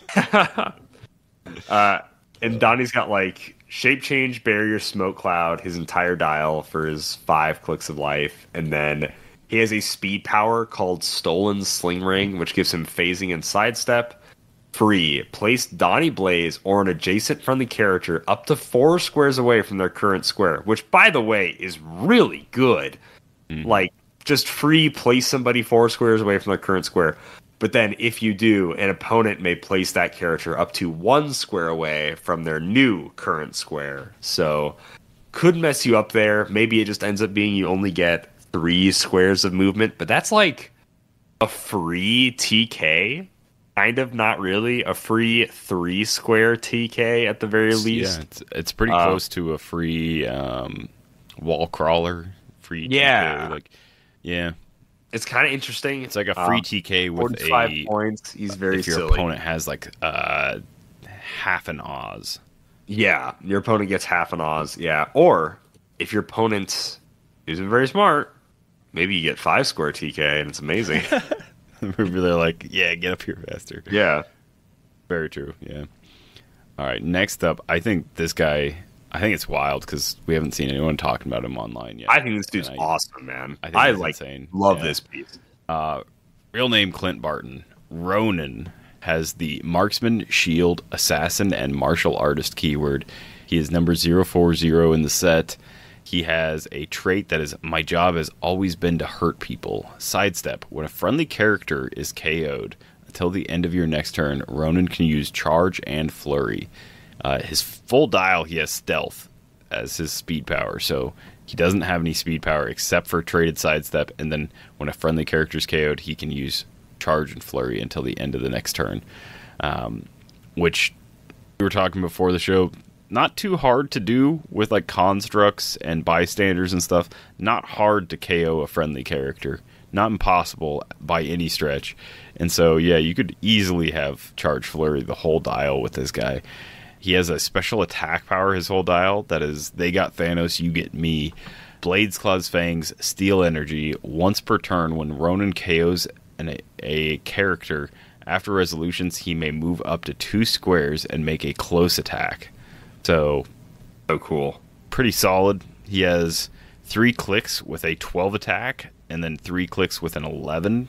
The 3 with a 12 is Clix 1, 2, and 6. And then the Clix with 11 attack are 3, 4, and 5 in the middle. And then he has a single stop click that is on Click 6. Stop, it's Don't Give Me Hope. Stop, free. Replace Ronan with a character named Clint Barton or Hawkeye of equal or less points than Ronan on their last non-KO click. If you do, heal that character 2 clicks. He also, on that click, has Stealth, 12 attack, 3 damage, range combat expert. So he would be a 13 for 4 if you don't do the free. If you just want to take a shot first. And then, yeah, take a shot and then turn him into Clint Barton or a Hawkeye. Since he has a marksman keyword, he can also start with those arrows. But he has stealth his whole dial. One of the more insane things is on click 1, he has a 19 combat reflexes. So he's a 21 from close with stealth. He ignores characters, 55 points. I really like him. I think he's going to be a potential interesting piece in Pulp. I don't know if he's going to, usurp the Necron orb kind of stuff, but I do think a 21 on his own without having to deal with any defend or anything like that is insane. And then on click 2, he gets perplex, so who knows what he's doing. I just really like him. Also, it's the first Ronin we've had since Avengers Assemble, and he's not a super rare, so man, you're right. Let's celebrate that sad aspect for a second. Hang on. Where's my Ronin ID card? I have it here. There it is. What's his effect? Clint Barton, Maya Lopez, Eric Brooks, Mark Spector, Alexei Shokhtgov. Modify attack +1 as his inspiration. Cool. Okay. Yep. Dude, I use my Ronin ID card. I love Ronin, man. He is so this is just straight up Endgame, beginning of Endgame, Hawkeye as Ronin, and I love it so much. This isn't really not the Hawkeye series Ronin at all. This is just straight up Martin as Ronin, and it's so awesome. This is our real proper first ever Endgame piece. We got some comic book characters that I know the Doctor Strange and the Captain America set was very Endgame referential and everything, but this is just straight up Ronin from Endgame, and I eat this up so much, dude. He's so sick. He can make 3 attacks in a turn. That's so gnarly. He's just, I don't know. This dude's got to be a Pulp all-star in my mind. I don't know how he's not just wrecking Pulp. Holy smokes. Stealth, 19, printed, combat reflexes. This is so gnarly. I mean, if Red Widow was, good enough at 45. Yeah, dude, if Red Widow is good enough, and she does not have a stop click. Yeah. She just gets blown through. This dude's great at 55. All right, I'll talk about Wong, but only if you then talk about Jack and Elsa, and then I get to talk about Man-Thing. Because the way this has been flowing, I got to talk about Man-Thing. I can talk about Wong if you want to. Yeah, I would actually. That sounds perfect, actually. I'll do Wong, you do the last 2. Yeah, there you go. I agree with that. All right, next up, we have a unique super rare. This is Wong. He's got the big portal effect. WizKids which is showed really cool. this off. Yeah, they showed the sculpt off. This was one of their dialed in kind of previews. Wong has cosmic energy and Mystics team ability, Avengers, celebrity, martial artist, mystical keywords. As a trait, I required a worthy opponent. If Wong is adjacent to exactly one opposing character and neither is adjacent to any other characters can't be moved or placed adjacent to either of them and can't target either of them. Little Shibudu, I don't remember what the name of that trait was, but yeah. Ooh. Locking a single opposing character down. Sheepdo. Yeah, Bushipdo. That's what it was, yeah. Bushipdo honor trait. Then he has a special speed power for his first 5 clicks. Phasing Teleport, Plasticity. When Wong uses Phasing Teleport after resolutions, he can use Flurry as free, which is insane. Top dial, that means he's phasing 7, flurrying 12 for 3. Pretty solid. Has Plasticity. Other opposing characters can't move adjacent. They need a 6 to move away in most circumstances. Kind of insane. He has a special stop click on click 8. That is stop Super Sense's toughness. When this click is first revealed, immediately place Wong up to 3 squares away from his current square, which is just like him quickly porting away. I must depart. He phases I away. love that. Where Yeah. that's him just noping out of there is so funny. Yeah, I love that too. And then he has Steel Energy on click 8, 7, and 6. 6, 7, and 8, whatever. He has Steel Energy on those clicks with Exploit, so he's got a good chance of healing back up to his special phasing Plasticity clicks. And then his special damage power from clicks 1 through 5 is the Sorcerer Supreme Exploit Weakness, Prob Control, and Giant Reach of 2. So you want to be adjacent to somebody, but even if you're not, you can still punch somebody from a square away, and you can still phase 7, flurry 2 more squares. So you can technically phase square reach. and have a 9 square reach, twice, like with pop pop. I really like him. I think for 75 points, he's really interesting. I'm glad that he's Power Cosmic for 75 and Mystics. He has some big reducers. He does. which I really wish we had flavor text for reducers and like standard powers again, because he just has, impervious, invulnerability, toughness that goes to like his stop click. But I really wish I had like something like I don't know, Winds of Watum, or Oh, sure. the Shield of Seraphim, or like the something that like made sense for like reducing stuff. I agree. Like, most Doctor Stranges don't get like impervious, so it would be kind of interesting being like, what justifies Wong getting like the 3 main defense reducers besides Invincible? Like, holy smokes, like, dang. I mean, like, Wong is that guy, don't get me wrong, absolutely 100% that guy, but like, what spell is doing this? Just reminded me of flavor text, and kind of going back to like a team you played earlier, the Iron Fist, like Spider-Man family team. I was like, why does this Iron Fist have mind control poison? And like, right? The mind control was like hypnotic punch or like whatever, and just Yeah. like looking at all of Iron Fist's like flavor text on his standard powers were all like martial arts moves they teach at Kunlun, like that Iron Fist he would had do. like the hypnotic It's really cool. punching, or like whatever it was. And it's like, oh, like, that could give him mind explains control. Yeah. why Iron Fist would have mind control. Because otherwise, it's like, this makes literally no sense. Why would Iron Fist ever have mind control? And then it's like, boom, flavor text. That's why. And it's like, oh, that's really cool. I will say, Versus, for I just this don't get Wong, it. the only thing that I think would make him better is if on the Sorcerer Supreme damage power, if instead of like Exploit Prob, Giant Reach 2, if he had, maybe keep the Prob, but if he had like Shape Change or Super Senses, and it like did the portal, you punch Even yourself. more rollouts, man. Like the whole, like when he opens the portal and Abomination punches himself in the face. That is like the version of Wong that I'm picturing in this. I think it's definitely like, it's the whatever Abomination, Shang-Chi, like that's exactly this Wong, is like that fight scene, right? So Right. with Yeah. like the small parts in his dial that are clearly the I must depart, where he just leaves from that specific episode of She-Hulk. So it's like kind of a mix of those two, but it's very much like fighter Wong from like Shang-Chi. Yeah. All right, ladies and gentlemen, we got to talk about Man-Thing. Black and White 053B. I will say this worries me just a little bit. It scares me because we saw Elsa. She is also a Prime, the super rare Elsa. We saw the A version, which means I'm assuming that her B version is black and white, which means you can't play this Man-Thing who's black and white with the Elsa that's black and white, which makes me very, very sad. Like, big assumptions here, but like, man, So you can't recreate that episode, or not that episode. That you can't recreate the beginning of that series.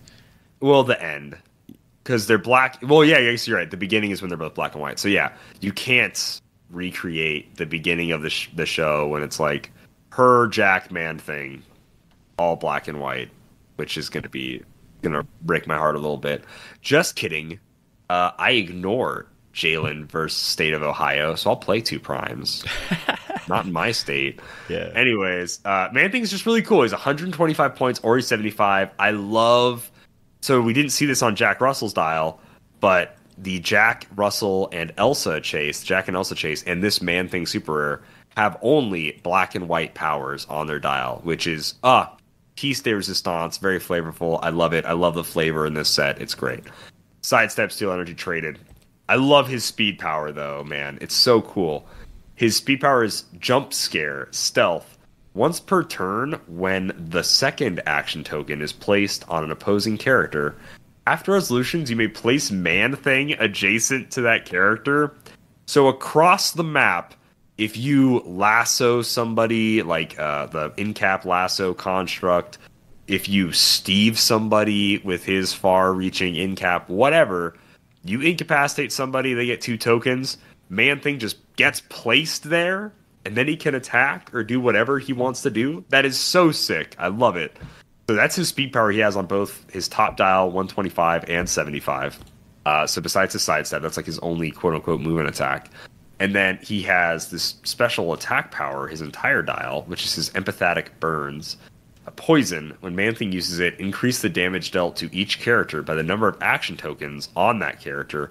And just straight up, Man Thing deals penetrating damage. So it's not just with poison, that's with all attacks, that's with everything. That's awesome. And then he's got some special defense powers mixed in there on his first 2 clicks for each starting line, and then it goes to regen. So it's Ted, he's called Ted. Gives him toughness, willpower. Man Thing takes a maximum of 1 damage from characters with a lower point value than him. So if he's at 75, that's a lot of things in the metagame, taking only 1 damage from that. Or if he's at 125, that's like almost everything that's super popular right now in the metagame. He's only taking like 1 damage at a time, which is awesome. But that's only on that special defense. So it's only for the first 2 clicks of his life. And then the clicks 5 and 6, or the first 2 clicks of his 75-point line. He is a giant, so it is weird that he gets willpower from his special defense when he's already a colossal, when he's already a giant. But I don't think that impacts his points much. Like, that's just like a little silly goofum, a little Jon Stewart action happening here. But he's still awesome. Someone really wants him to be played with Kamala Khan or Ant-Man that can shrink him down to tiny size.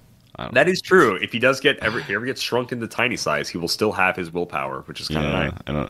I don't know what there's like exactly 2 interactions that makes sense for.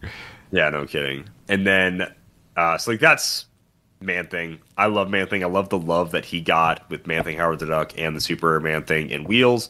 And I love that we're getting 2 more Man Things. There's going to be 4 modern legal Man Things once next phase comes out, which has got to be the most amount of Man Things that have ever been modern legal in Heroclix ever at any given point in time. I want to say, there's just not many. If only we could hop over to DC side and get like some love for Swamp Thing as well, because no joke. Lord knows there hasn't been a modern Swamp Thing or.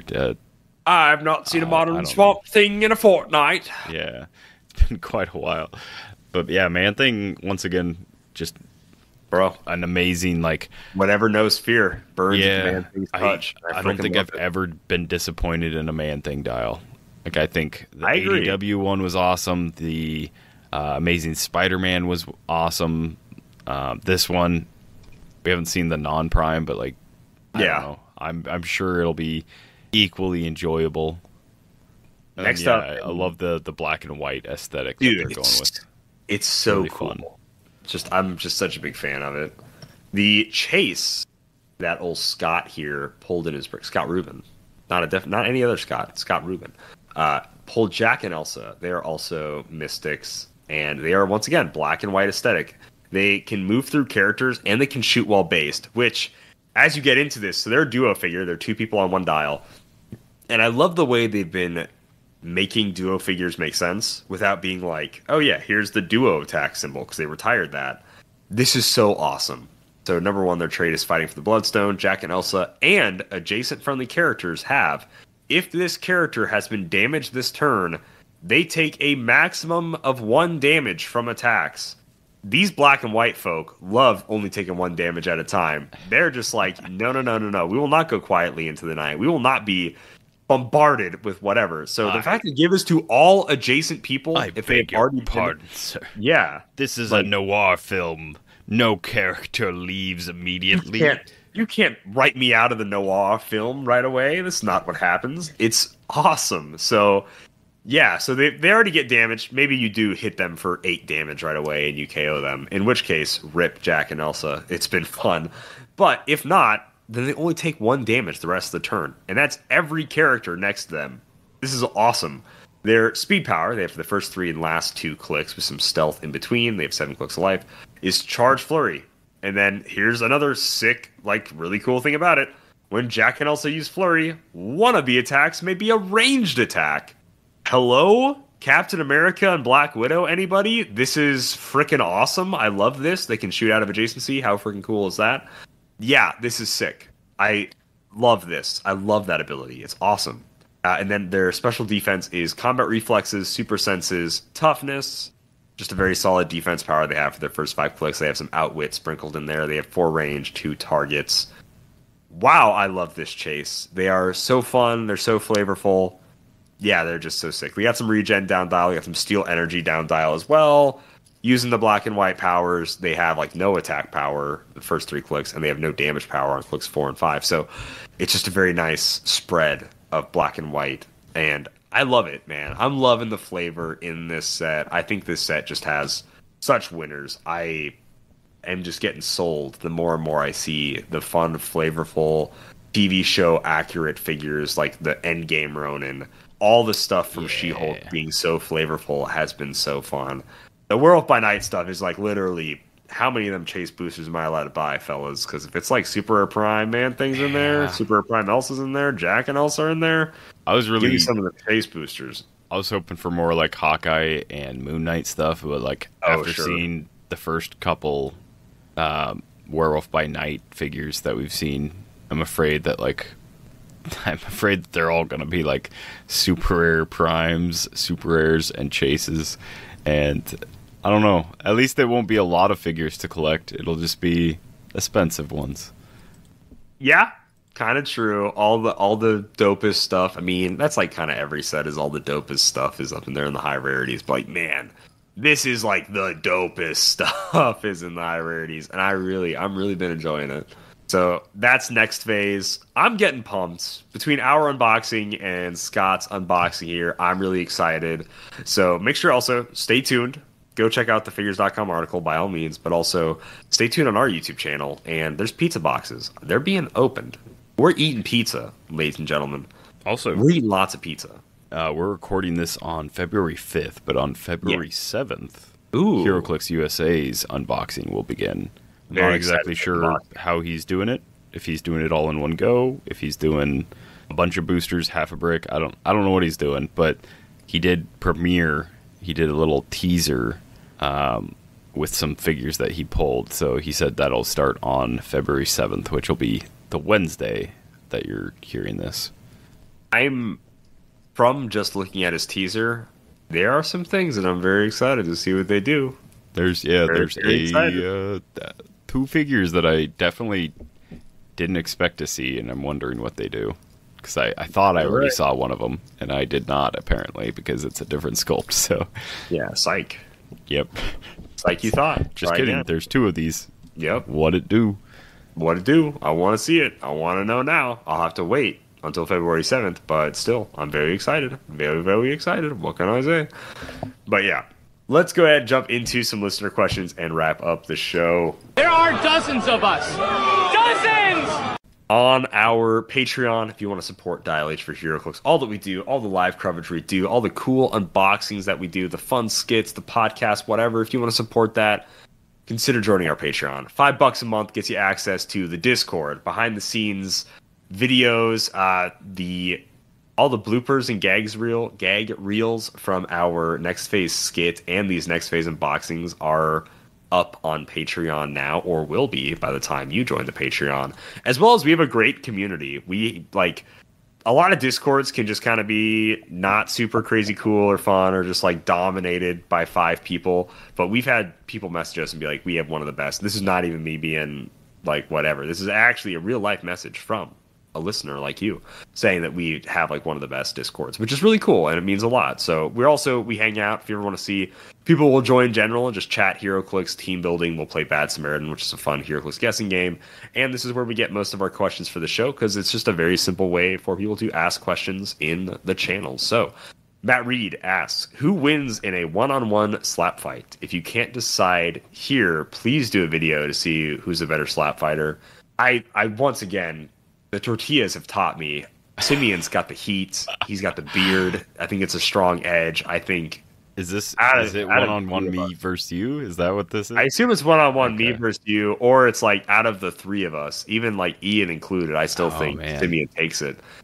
Ian would have, so if this is like Dana White slap fight, there's rules. If this was like just random slapping, Ian's got the reach. He does have the reach. Yeah, he's got if we're doing like slap arms. fights, we do slap fight rules. Oh man, I think you take it. I will say I've been hit in the face quite a few times in the last few weeks. Oh jeez, not on purpose or by anyone that was malicious intent. Just the hazard of the job is. I see. Apparently being slapped in the face. I don't know if that gives me an edge or not, but yeah, I guess we'd have to video it to see. Oh no, maybe that's We're gonna have donation to video tier. it. Oh, gosh, we'll drop the tortillas and just do regular slaps next time. Oof, maybe. Next up, Wesley R. What would you think of bringing back perplexing damage? But if you do, you negatively modify your attack or defense by the same amount. I don't know, Simeon?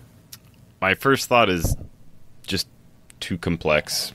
I really love where we're at right now with the whole perplexing situation.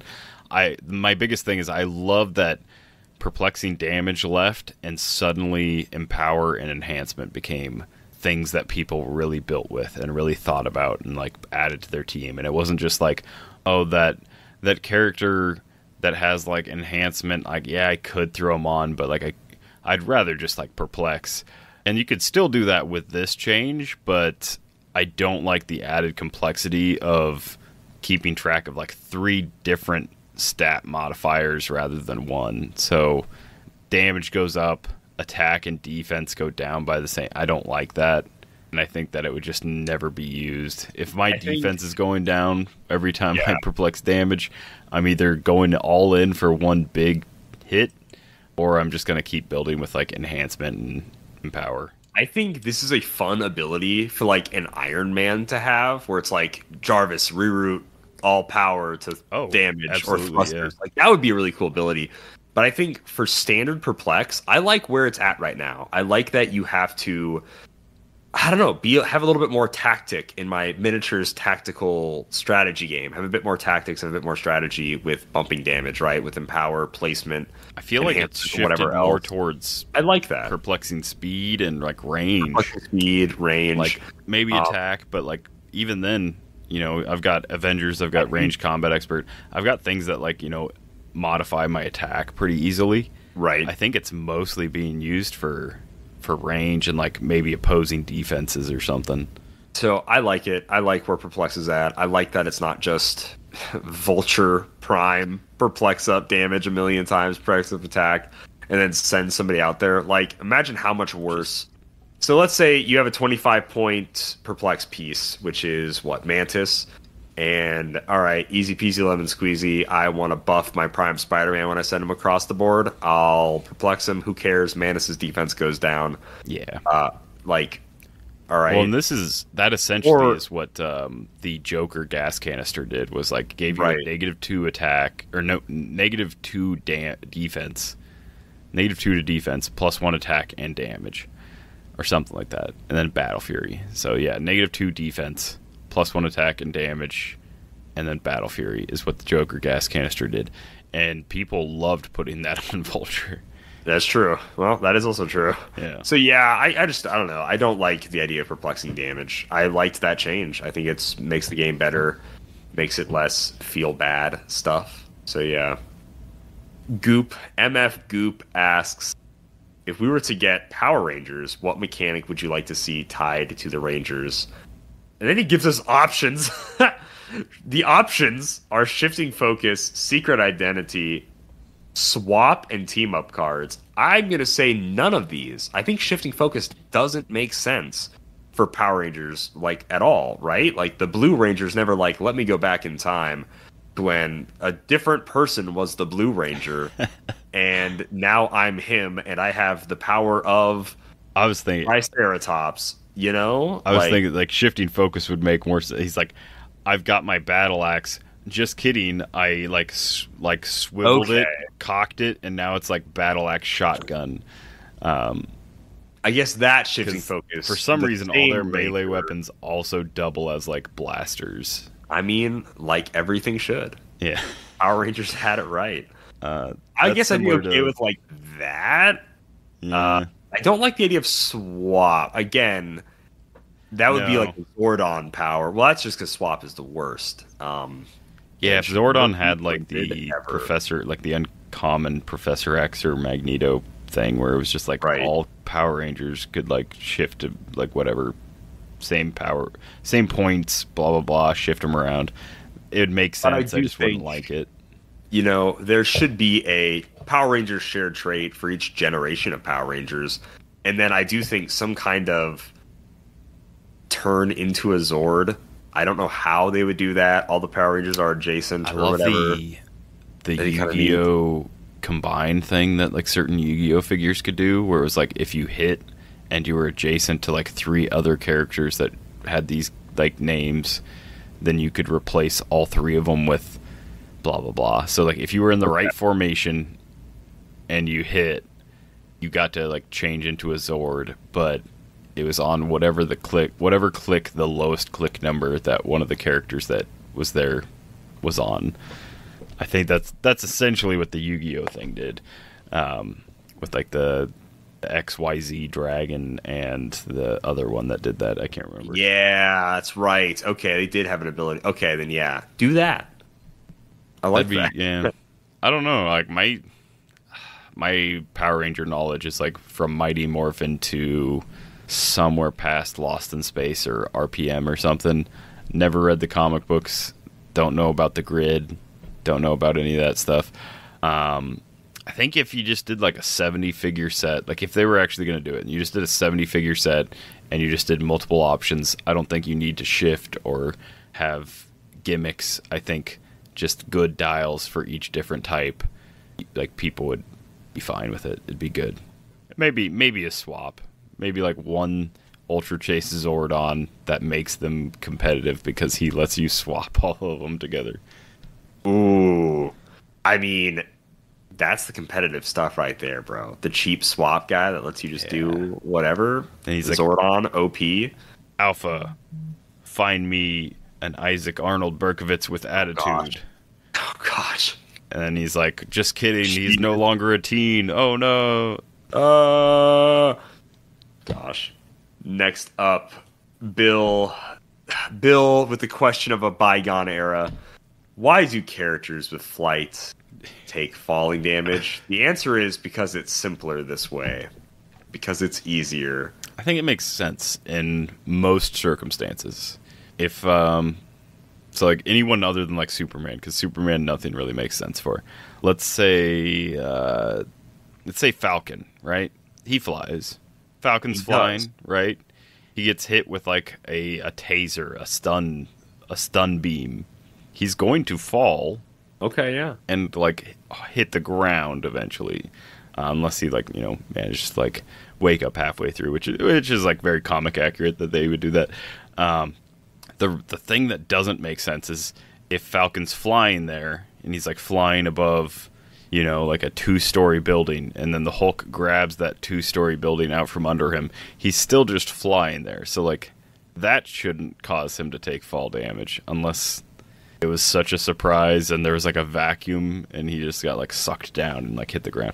But no, I think the normal like knockback off of elevated fall damage for flying characters makes plenty of sense. They're like stunned, so they're like if I'm on the ground and I get knocked down, I will take fall damage because like even though I walk on the ground all the time, I'm still falling, just like how a flyer would fall. I don't know. It makes sense to me, but I see what you mean. Okay, I see what you mean.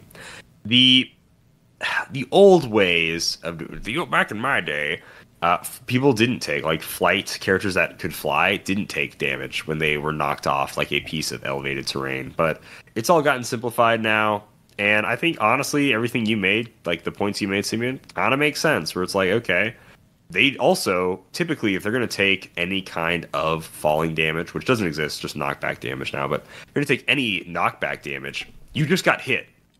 So you just got punched in the mouth. Come on, fly boy, fly. Why are you falling to the ground, you idiot? Just because you got punched in the mouth, you're gonna fall all the way to the ground? Wow. Yeah, So I feel like it makes sense. Yeah, Iron Man suit's got to reboot. Your little son, Killer Moth is just rocker. like absolutely unconscious. Moth, yeah, 100%. So I think it's pretty valid as to why characters that fly would take falling damage. It's just like they just got hit. Makes sense to me. Wesley R's got a couple more questions here. How game-changing will Kong be for competitive? Since he will likely be legal for Adepticon, should teams be built with him or to specifically counter him? I feel like if anyone plays him at Adepticon, and don't take this as gospel, this is just a thought, it's just an opinion, just a maybe, they're probably only playing him at 50 points. At which case, there's a 40-point piece with any equipment can one-shot him, and that's called Captain America. So I think if you're worried about Kong, and you're also just like, well, what's something I can put on my team that's also just good in general for the entire field, maybe just play a Pegasus Captain America. I do think Kong is worth considering 100% for like competitive play. I think people have mentioned like 200 points could be worth it. We got to see what competitive Modern kind of looks like, and I'll call this the experimental era of Modern with the 2 new sets with not many events happening. We got to see that down at Florida. So I imagine a lot of people will be copying things that was either in Florida or taking what lost to what into account when they build for Adepticon. And also, yeah, I think you should probably plan to potentially face a Kong. Is he legal? I actually have the monthly releases pulled up, and I was kind of curious about that. So Kong comes out. It'll be very close. I don't remember. It's going to be close, right? Where are you, Kong? Scroll up to the top. Next phase, March. Peacemaker, March. Oh, wow. Peacemaker's March already? That's kind of awesome. Can't wait for that. Next phase, March. Hellfire Gala, April. Okay. I think Kong is out in February. Let's scroll to the bottom. Kong is out. It looks like it's 3/6. So it's March 6th is Kong. Adepticon is the 20th. I can't remember. It's 1 week from release. 1 week after release, even for Iconics. Do these not follow an LE rule? Are they just like 1 week after release? Yeah, I honestly can't remember. These don't follow that rule. Okay. So they are just 1 week from release. So straight up, Kong is legal for Adepticon. I mean, yeah, I think you can I don't think you could lose sleep over Kong. I think like run a team that has Captain America on it. Don't let him get punked right away. And that'll give you some pretty good. And if you can utilize his hypersonic speed good enough, then I think you're pretty well off against Kong. Kong is also just very similar to like Prime Spider-Man. I think honestly, better use of your time would be watching all of our 300 Modern live stream. I agree with that. From Champion Clix. Anytime you see a figure that's 50 points in our 300 Modern live stream of Champion Clix, which would have been day 2 of the Champion Clix, those live streams. Anytime you see a 50-point figure, you can think, would a 50-point Kong fit in this? Some people have talked about playing Kong at 200 points, but I have a hard time believing that 200-point Kong is getting anywhere close to past somebody like Josafa running that. I don't know how 200-point Kong is really going to do that. I think it's just like getting absolutely burned through, because he burned through some of the hardest dials in 300 Modern. And he went undefeated up until like top 8. And yeah, I have a feeling that something like that is way more likely to win. 50-point Kong being slotted in for like a Carnage Surfer, I can see that, because there's a potential that he'll, even though it's only at 50 points, there's still a potential that he'll get 2 actions a turn and the double willpower, depending on like what your opponent or like their opponent is built to.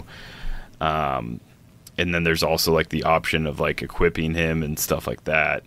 There's also, you could play multiple Kongs. I don't think they're as interesting at 50 points, even with the prospect of like for 50 points, you could have Chthon on it and have +1 to all the stats and stuff. It's a definite build that can happen. I don't think it'll take many people by surprise, and I don't think it's strong enough to just straight up surprise and beat something that's already an existent meta team. I think like 2 Carnage Silver Surfers will see a Kong with a Chthon on it, and they'll be like, that's crazy. He has high stats and blah, blah, blah. I'm just going to double tap, I don't know, like Blackheart or whatever is also on the team. Yeah, I mean, I agree with that 100%. Now, this next question is a little more in depth. I typically avoid Silver Age events because the pool of figures for it is too large, and the field gets even larger with every rotation. There are so many figures that nobody can know what they all do, and half the game is trying to learn the figures or getting blindsided by some power you've never heard of. What are some possible ways to break Silver Age into, not like break Silver Age, but break it up into more manageable events? Restrict certain events by limiting keywords, restrict teams to sets released in specific range of years. So I think that's part of the fun of Silver Age, is how much is allowed to be played. I will say, as someone that like the very specific like meta impotence of where I joined into playing competitively is at the start of Silver. Yeah. I am one of those I'm right there with that you too. absolutely remembers almost every like interesting thing from the start of Silver to Modern. Like as soon as Silver got announced, I instantly was like Handstand Spidey, Green Lantern from like Joker's Wild. Like I was instantly like all the things that I used to play with. I was looking at them, seeing if they were like worth anything, if like, do the points hold up. So much of the interesting stuff is either high point investment from like those old sets that's not worth playing, like Chameleon, super interesting. Oh, geez. Probably not worth playing in Silver. Even though he still does something really ridiculous and interesting. Probably not. Devil Dino, not worth playing at all. So sad that he's not worth playing anymore. I love him so much, but it's so true. He's so overcosted now. Absolute best bystander generator of his time. Awesome. Probably of like quite a while time. I don't know how far it goes forwards, but for 100 points, you're talking like 2 Carnage Silver Surfers, you're talking like 2 Sky Tyrants, you're talking 2 Scarabs, you're talking 2 of like a million things that are insanely broken. You really don't need to know what everything does. I would say for Bronze, for Golden, that sentiment is very true. But for Silver, you can go to one big Silver tournament and see how old is the normal like build. And I think like you're gonna see like Thanos from ABPI is like fairly old. You'll see a few tech pieces from a little bit older than that, maybe, but you're not going to see like full archetypes from ancient builds. You're not going to see that, I don't think. Yeah. I mean, it's Silver, man. It's fun. It's fun to be rewarded for being an old person and playing the game for so long. Like, I agree with you. Like, around when Silver started is when I was starting to play competitively the most. But, like, really, it's more like Deadpool to Guardians of the Galaxy, like when those sets were legal, is when I was like playing competitively, that like War of Light era. But that was also just right before Silver started. So, and then with the start of Silver is really when I started being like, I'm playing competitively and I actually know how to play the game now. Right. So I think really fun. It was less, I have all the figures, and it was more like, I can actually understand what like high level people are doing right now. That was Yeah. So, silver is rewarding for that, but even then, silver's really not that much Silver Age stuff. That's kind of honestly the problem, and kind of why I don't love 400 point silver. I don't necessarily love what that is. I think 300 points and then saying 150 and 150 modern silver, I would be okay with versus the 200 and 200. That's a format for silver that I would really like. Yeah. I also do just like theme being silver. I actually really enjoy theme being silver. However, theme being silver does make celebrity like probably the default best theme thing. Probably. So probably pretty close, yeah. Pretty close. Yeah, pretty close. So I like modern theme a lot more right now because celebrity's not great in modern, which we saw even at 400 points at Champion Clix. So I like silver though. I think if silver was like 150, 150, that's good because even the silver stuff's not that amazing. Is only a couple of things that have really been good. And then also, yeah, what you say about like a weird combo, that's like the fun part about silver is like, oh wow, someone found out this old weird combo. So I don't think 400 50-50 modern silver is the best way to play silver. I think maybe 300 just open silver. But I do like the idea of making someone play more silver pieces than modern pieces, because if you want to play modern, then just play modern. But let the old stuff get played again. That's the fun part about silver. And I think silver pulp would be interesting. Oh, that'd be really cool. Yeah, silver is entirely what's the cheapest old mechanics that I can add to a modern team.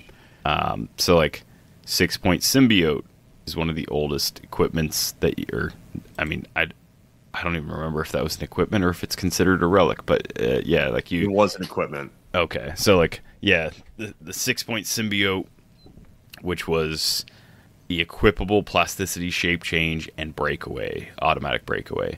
That was insane for the time. There's really nothing from Superior Foes that stands up to the modern point formula. Like I wish like Power Man, Iron Fist. I wish Handstand Spidey. Handstand Spidey is 100 points for 6 clicks long.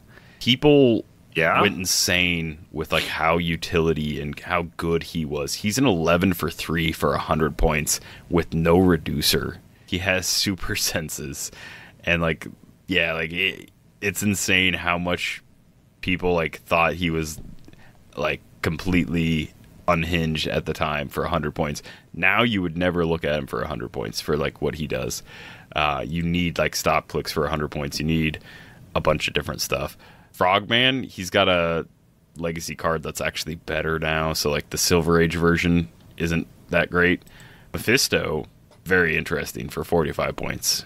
I think that's a tech piece. That's not something you really build around, but that's something like if you're doing some sort of mind control chain, Mephisto being in there, and every time you mind control somebody and they make an attack, you give them a contract token. Then for the rest of the game, they have that -1 defense value. I used to love that combo when it was legal, and in silver, it's even better. He just, sadly, for 45 points, he literally does nothing else. Like, that is the entire thing that he does. At Superior Foes, I honestly don't even think you look at, like, Overdrive as, like, a taxi anymore. Like, I know when we first started talking about it, like... Not when Flash and copyable Green Lantern exists, I guess. No, man. He's rip 35. Overdrive, the taxi. When we first started talking about Silver, I know he like came up a few times, and I was just like, I don't think like with Chip, with like 30-point Flash, with all the options throughout the ages, I just don't think you even think about him, even though he has like Empower and stuff, man. Most of the stuff from the Turtles, probably not. Maybe some Shredders if you want to do some Shredders. You want to ping some people, yeah. Things that like never get redone, things that were a one-off and we've never seen again. So like Bizarro Green Arrow, his effect for 50 points. Dude. Yeah. Carter Surfer. All right, whatever. Yeah. Bizarro Green Arrow. Yeah, you wanted to hit my Bizarro Green Arrow twice. Great. With a -2 to your damage value twice. Great. That's fine. Also, I have 2 stop clicks. So, like, yeah. Like, that's, yeah. Bizarro Green Arrow, I don't know why he hasn't been in more silver. Maybe it's because it's theme and he's only got monster keyword. I don't know. Yeah, Joker's gas canister. My favorite, the 35-point Green Lantern with the free walls. There's been cheaper figures that also do free barrier, so he's already like kind of gone by the wayside. Yeah. That's basically it for Joker's Wild.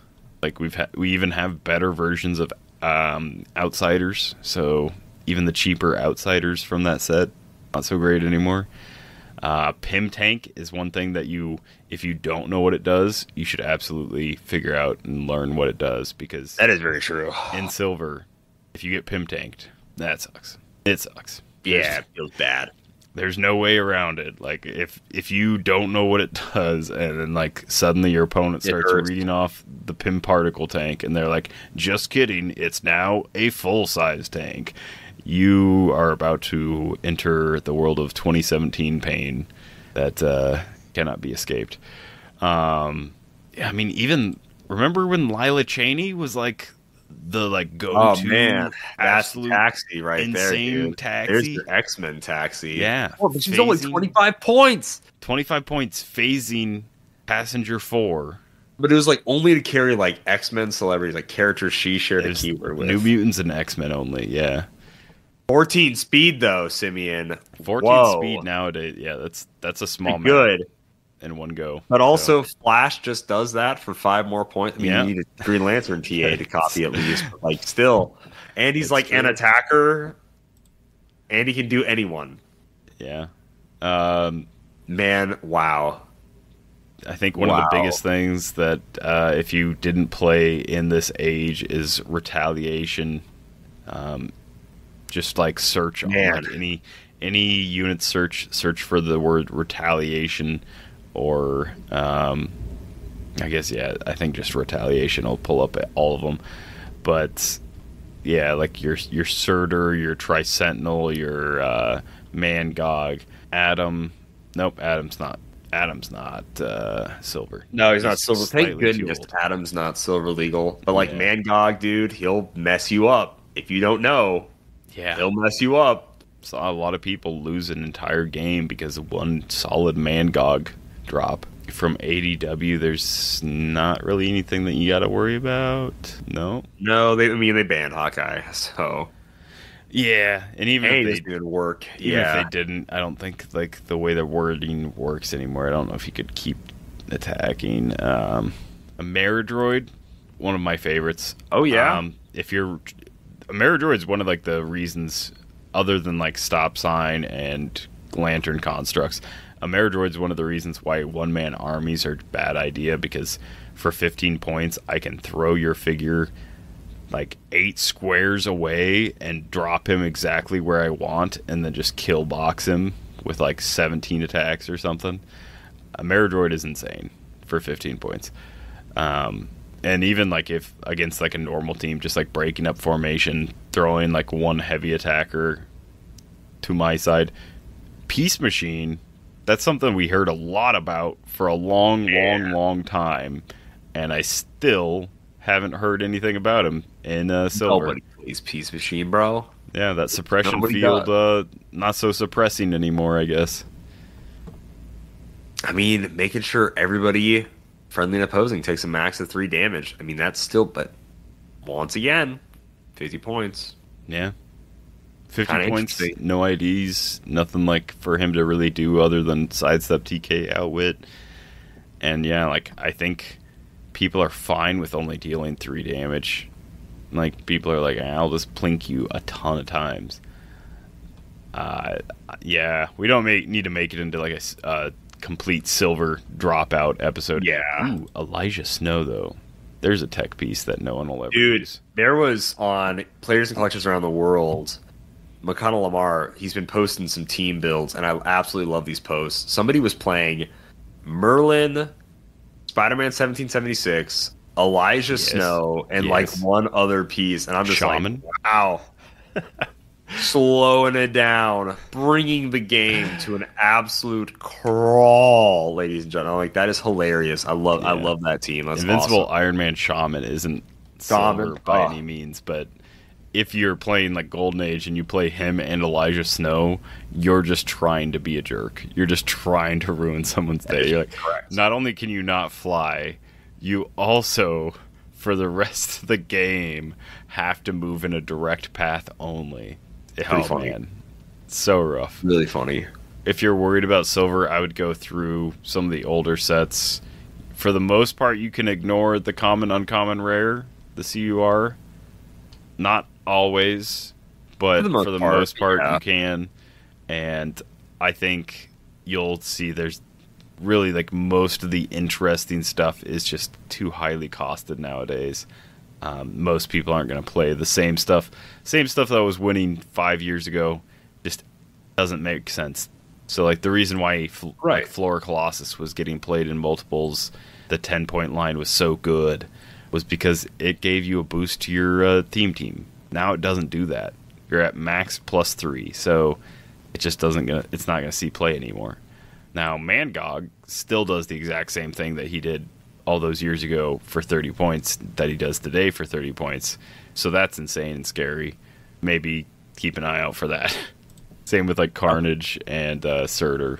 For the most part, yeah, I think silver is just kind of ebbs and flows. I don't think there's like one big silver thing that you have to worry about.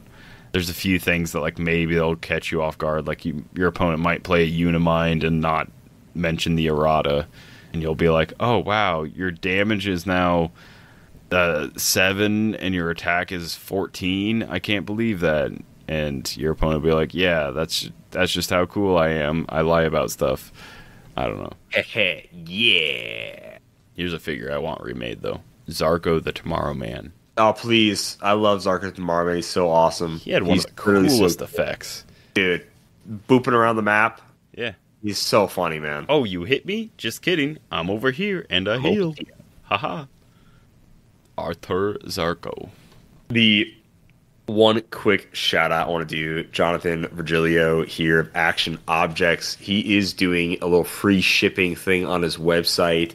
So if you use code MISSEDIT, all caps, MISSEDIT, MISSEDIT, you get some free shipping on some pretty cool stuff. I bought some dice from him. I bought some action tokens from him. So check that out. So much shout out on the podcast.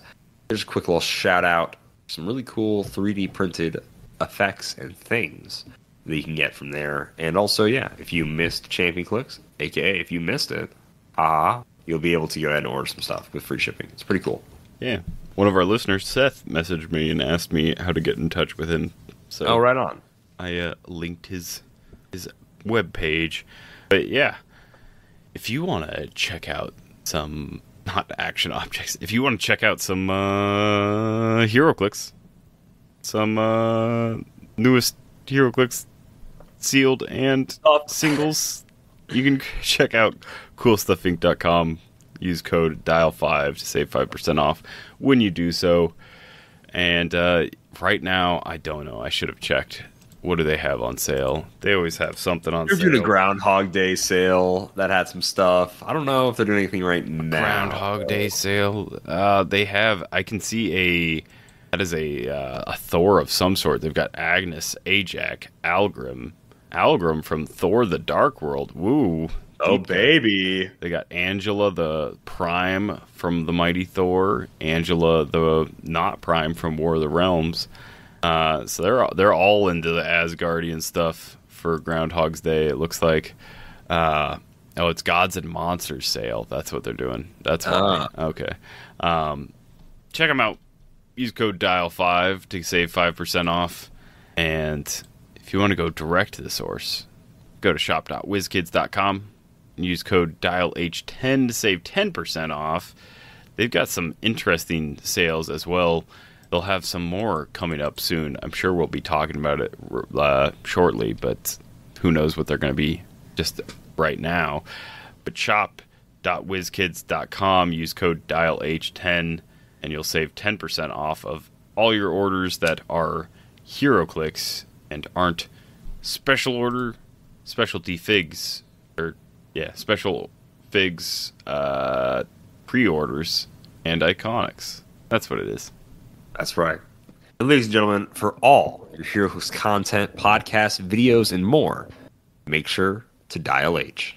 So if you're looking for emotional satisfaction, my advice to you is seek professional Heroclix help.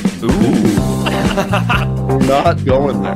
That's how numbers work. Over 6 people think I am funny. I'm your Captain America. That was just you in a costume. Well, the rest of this case, it doesn't matter.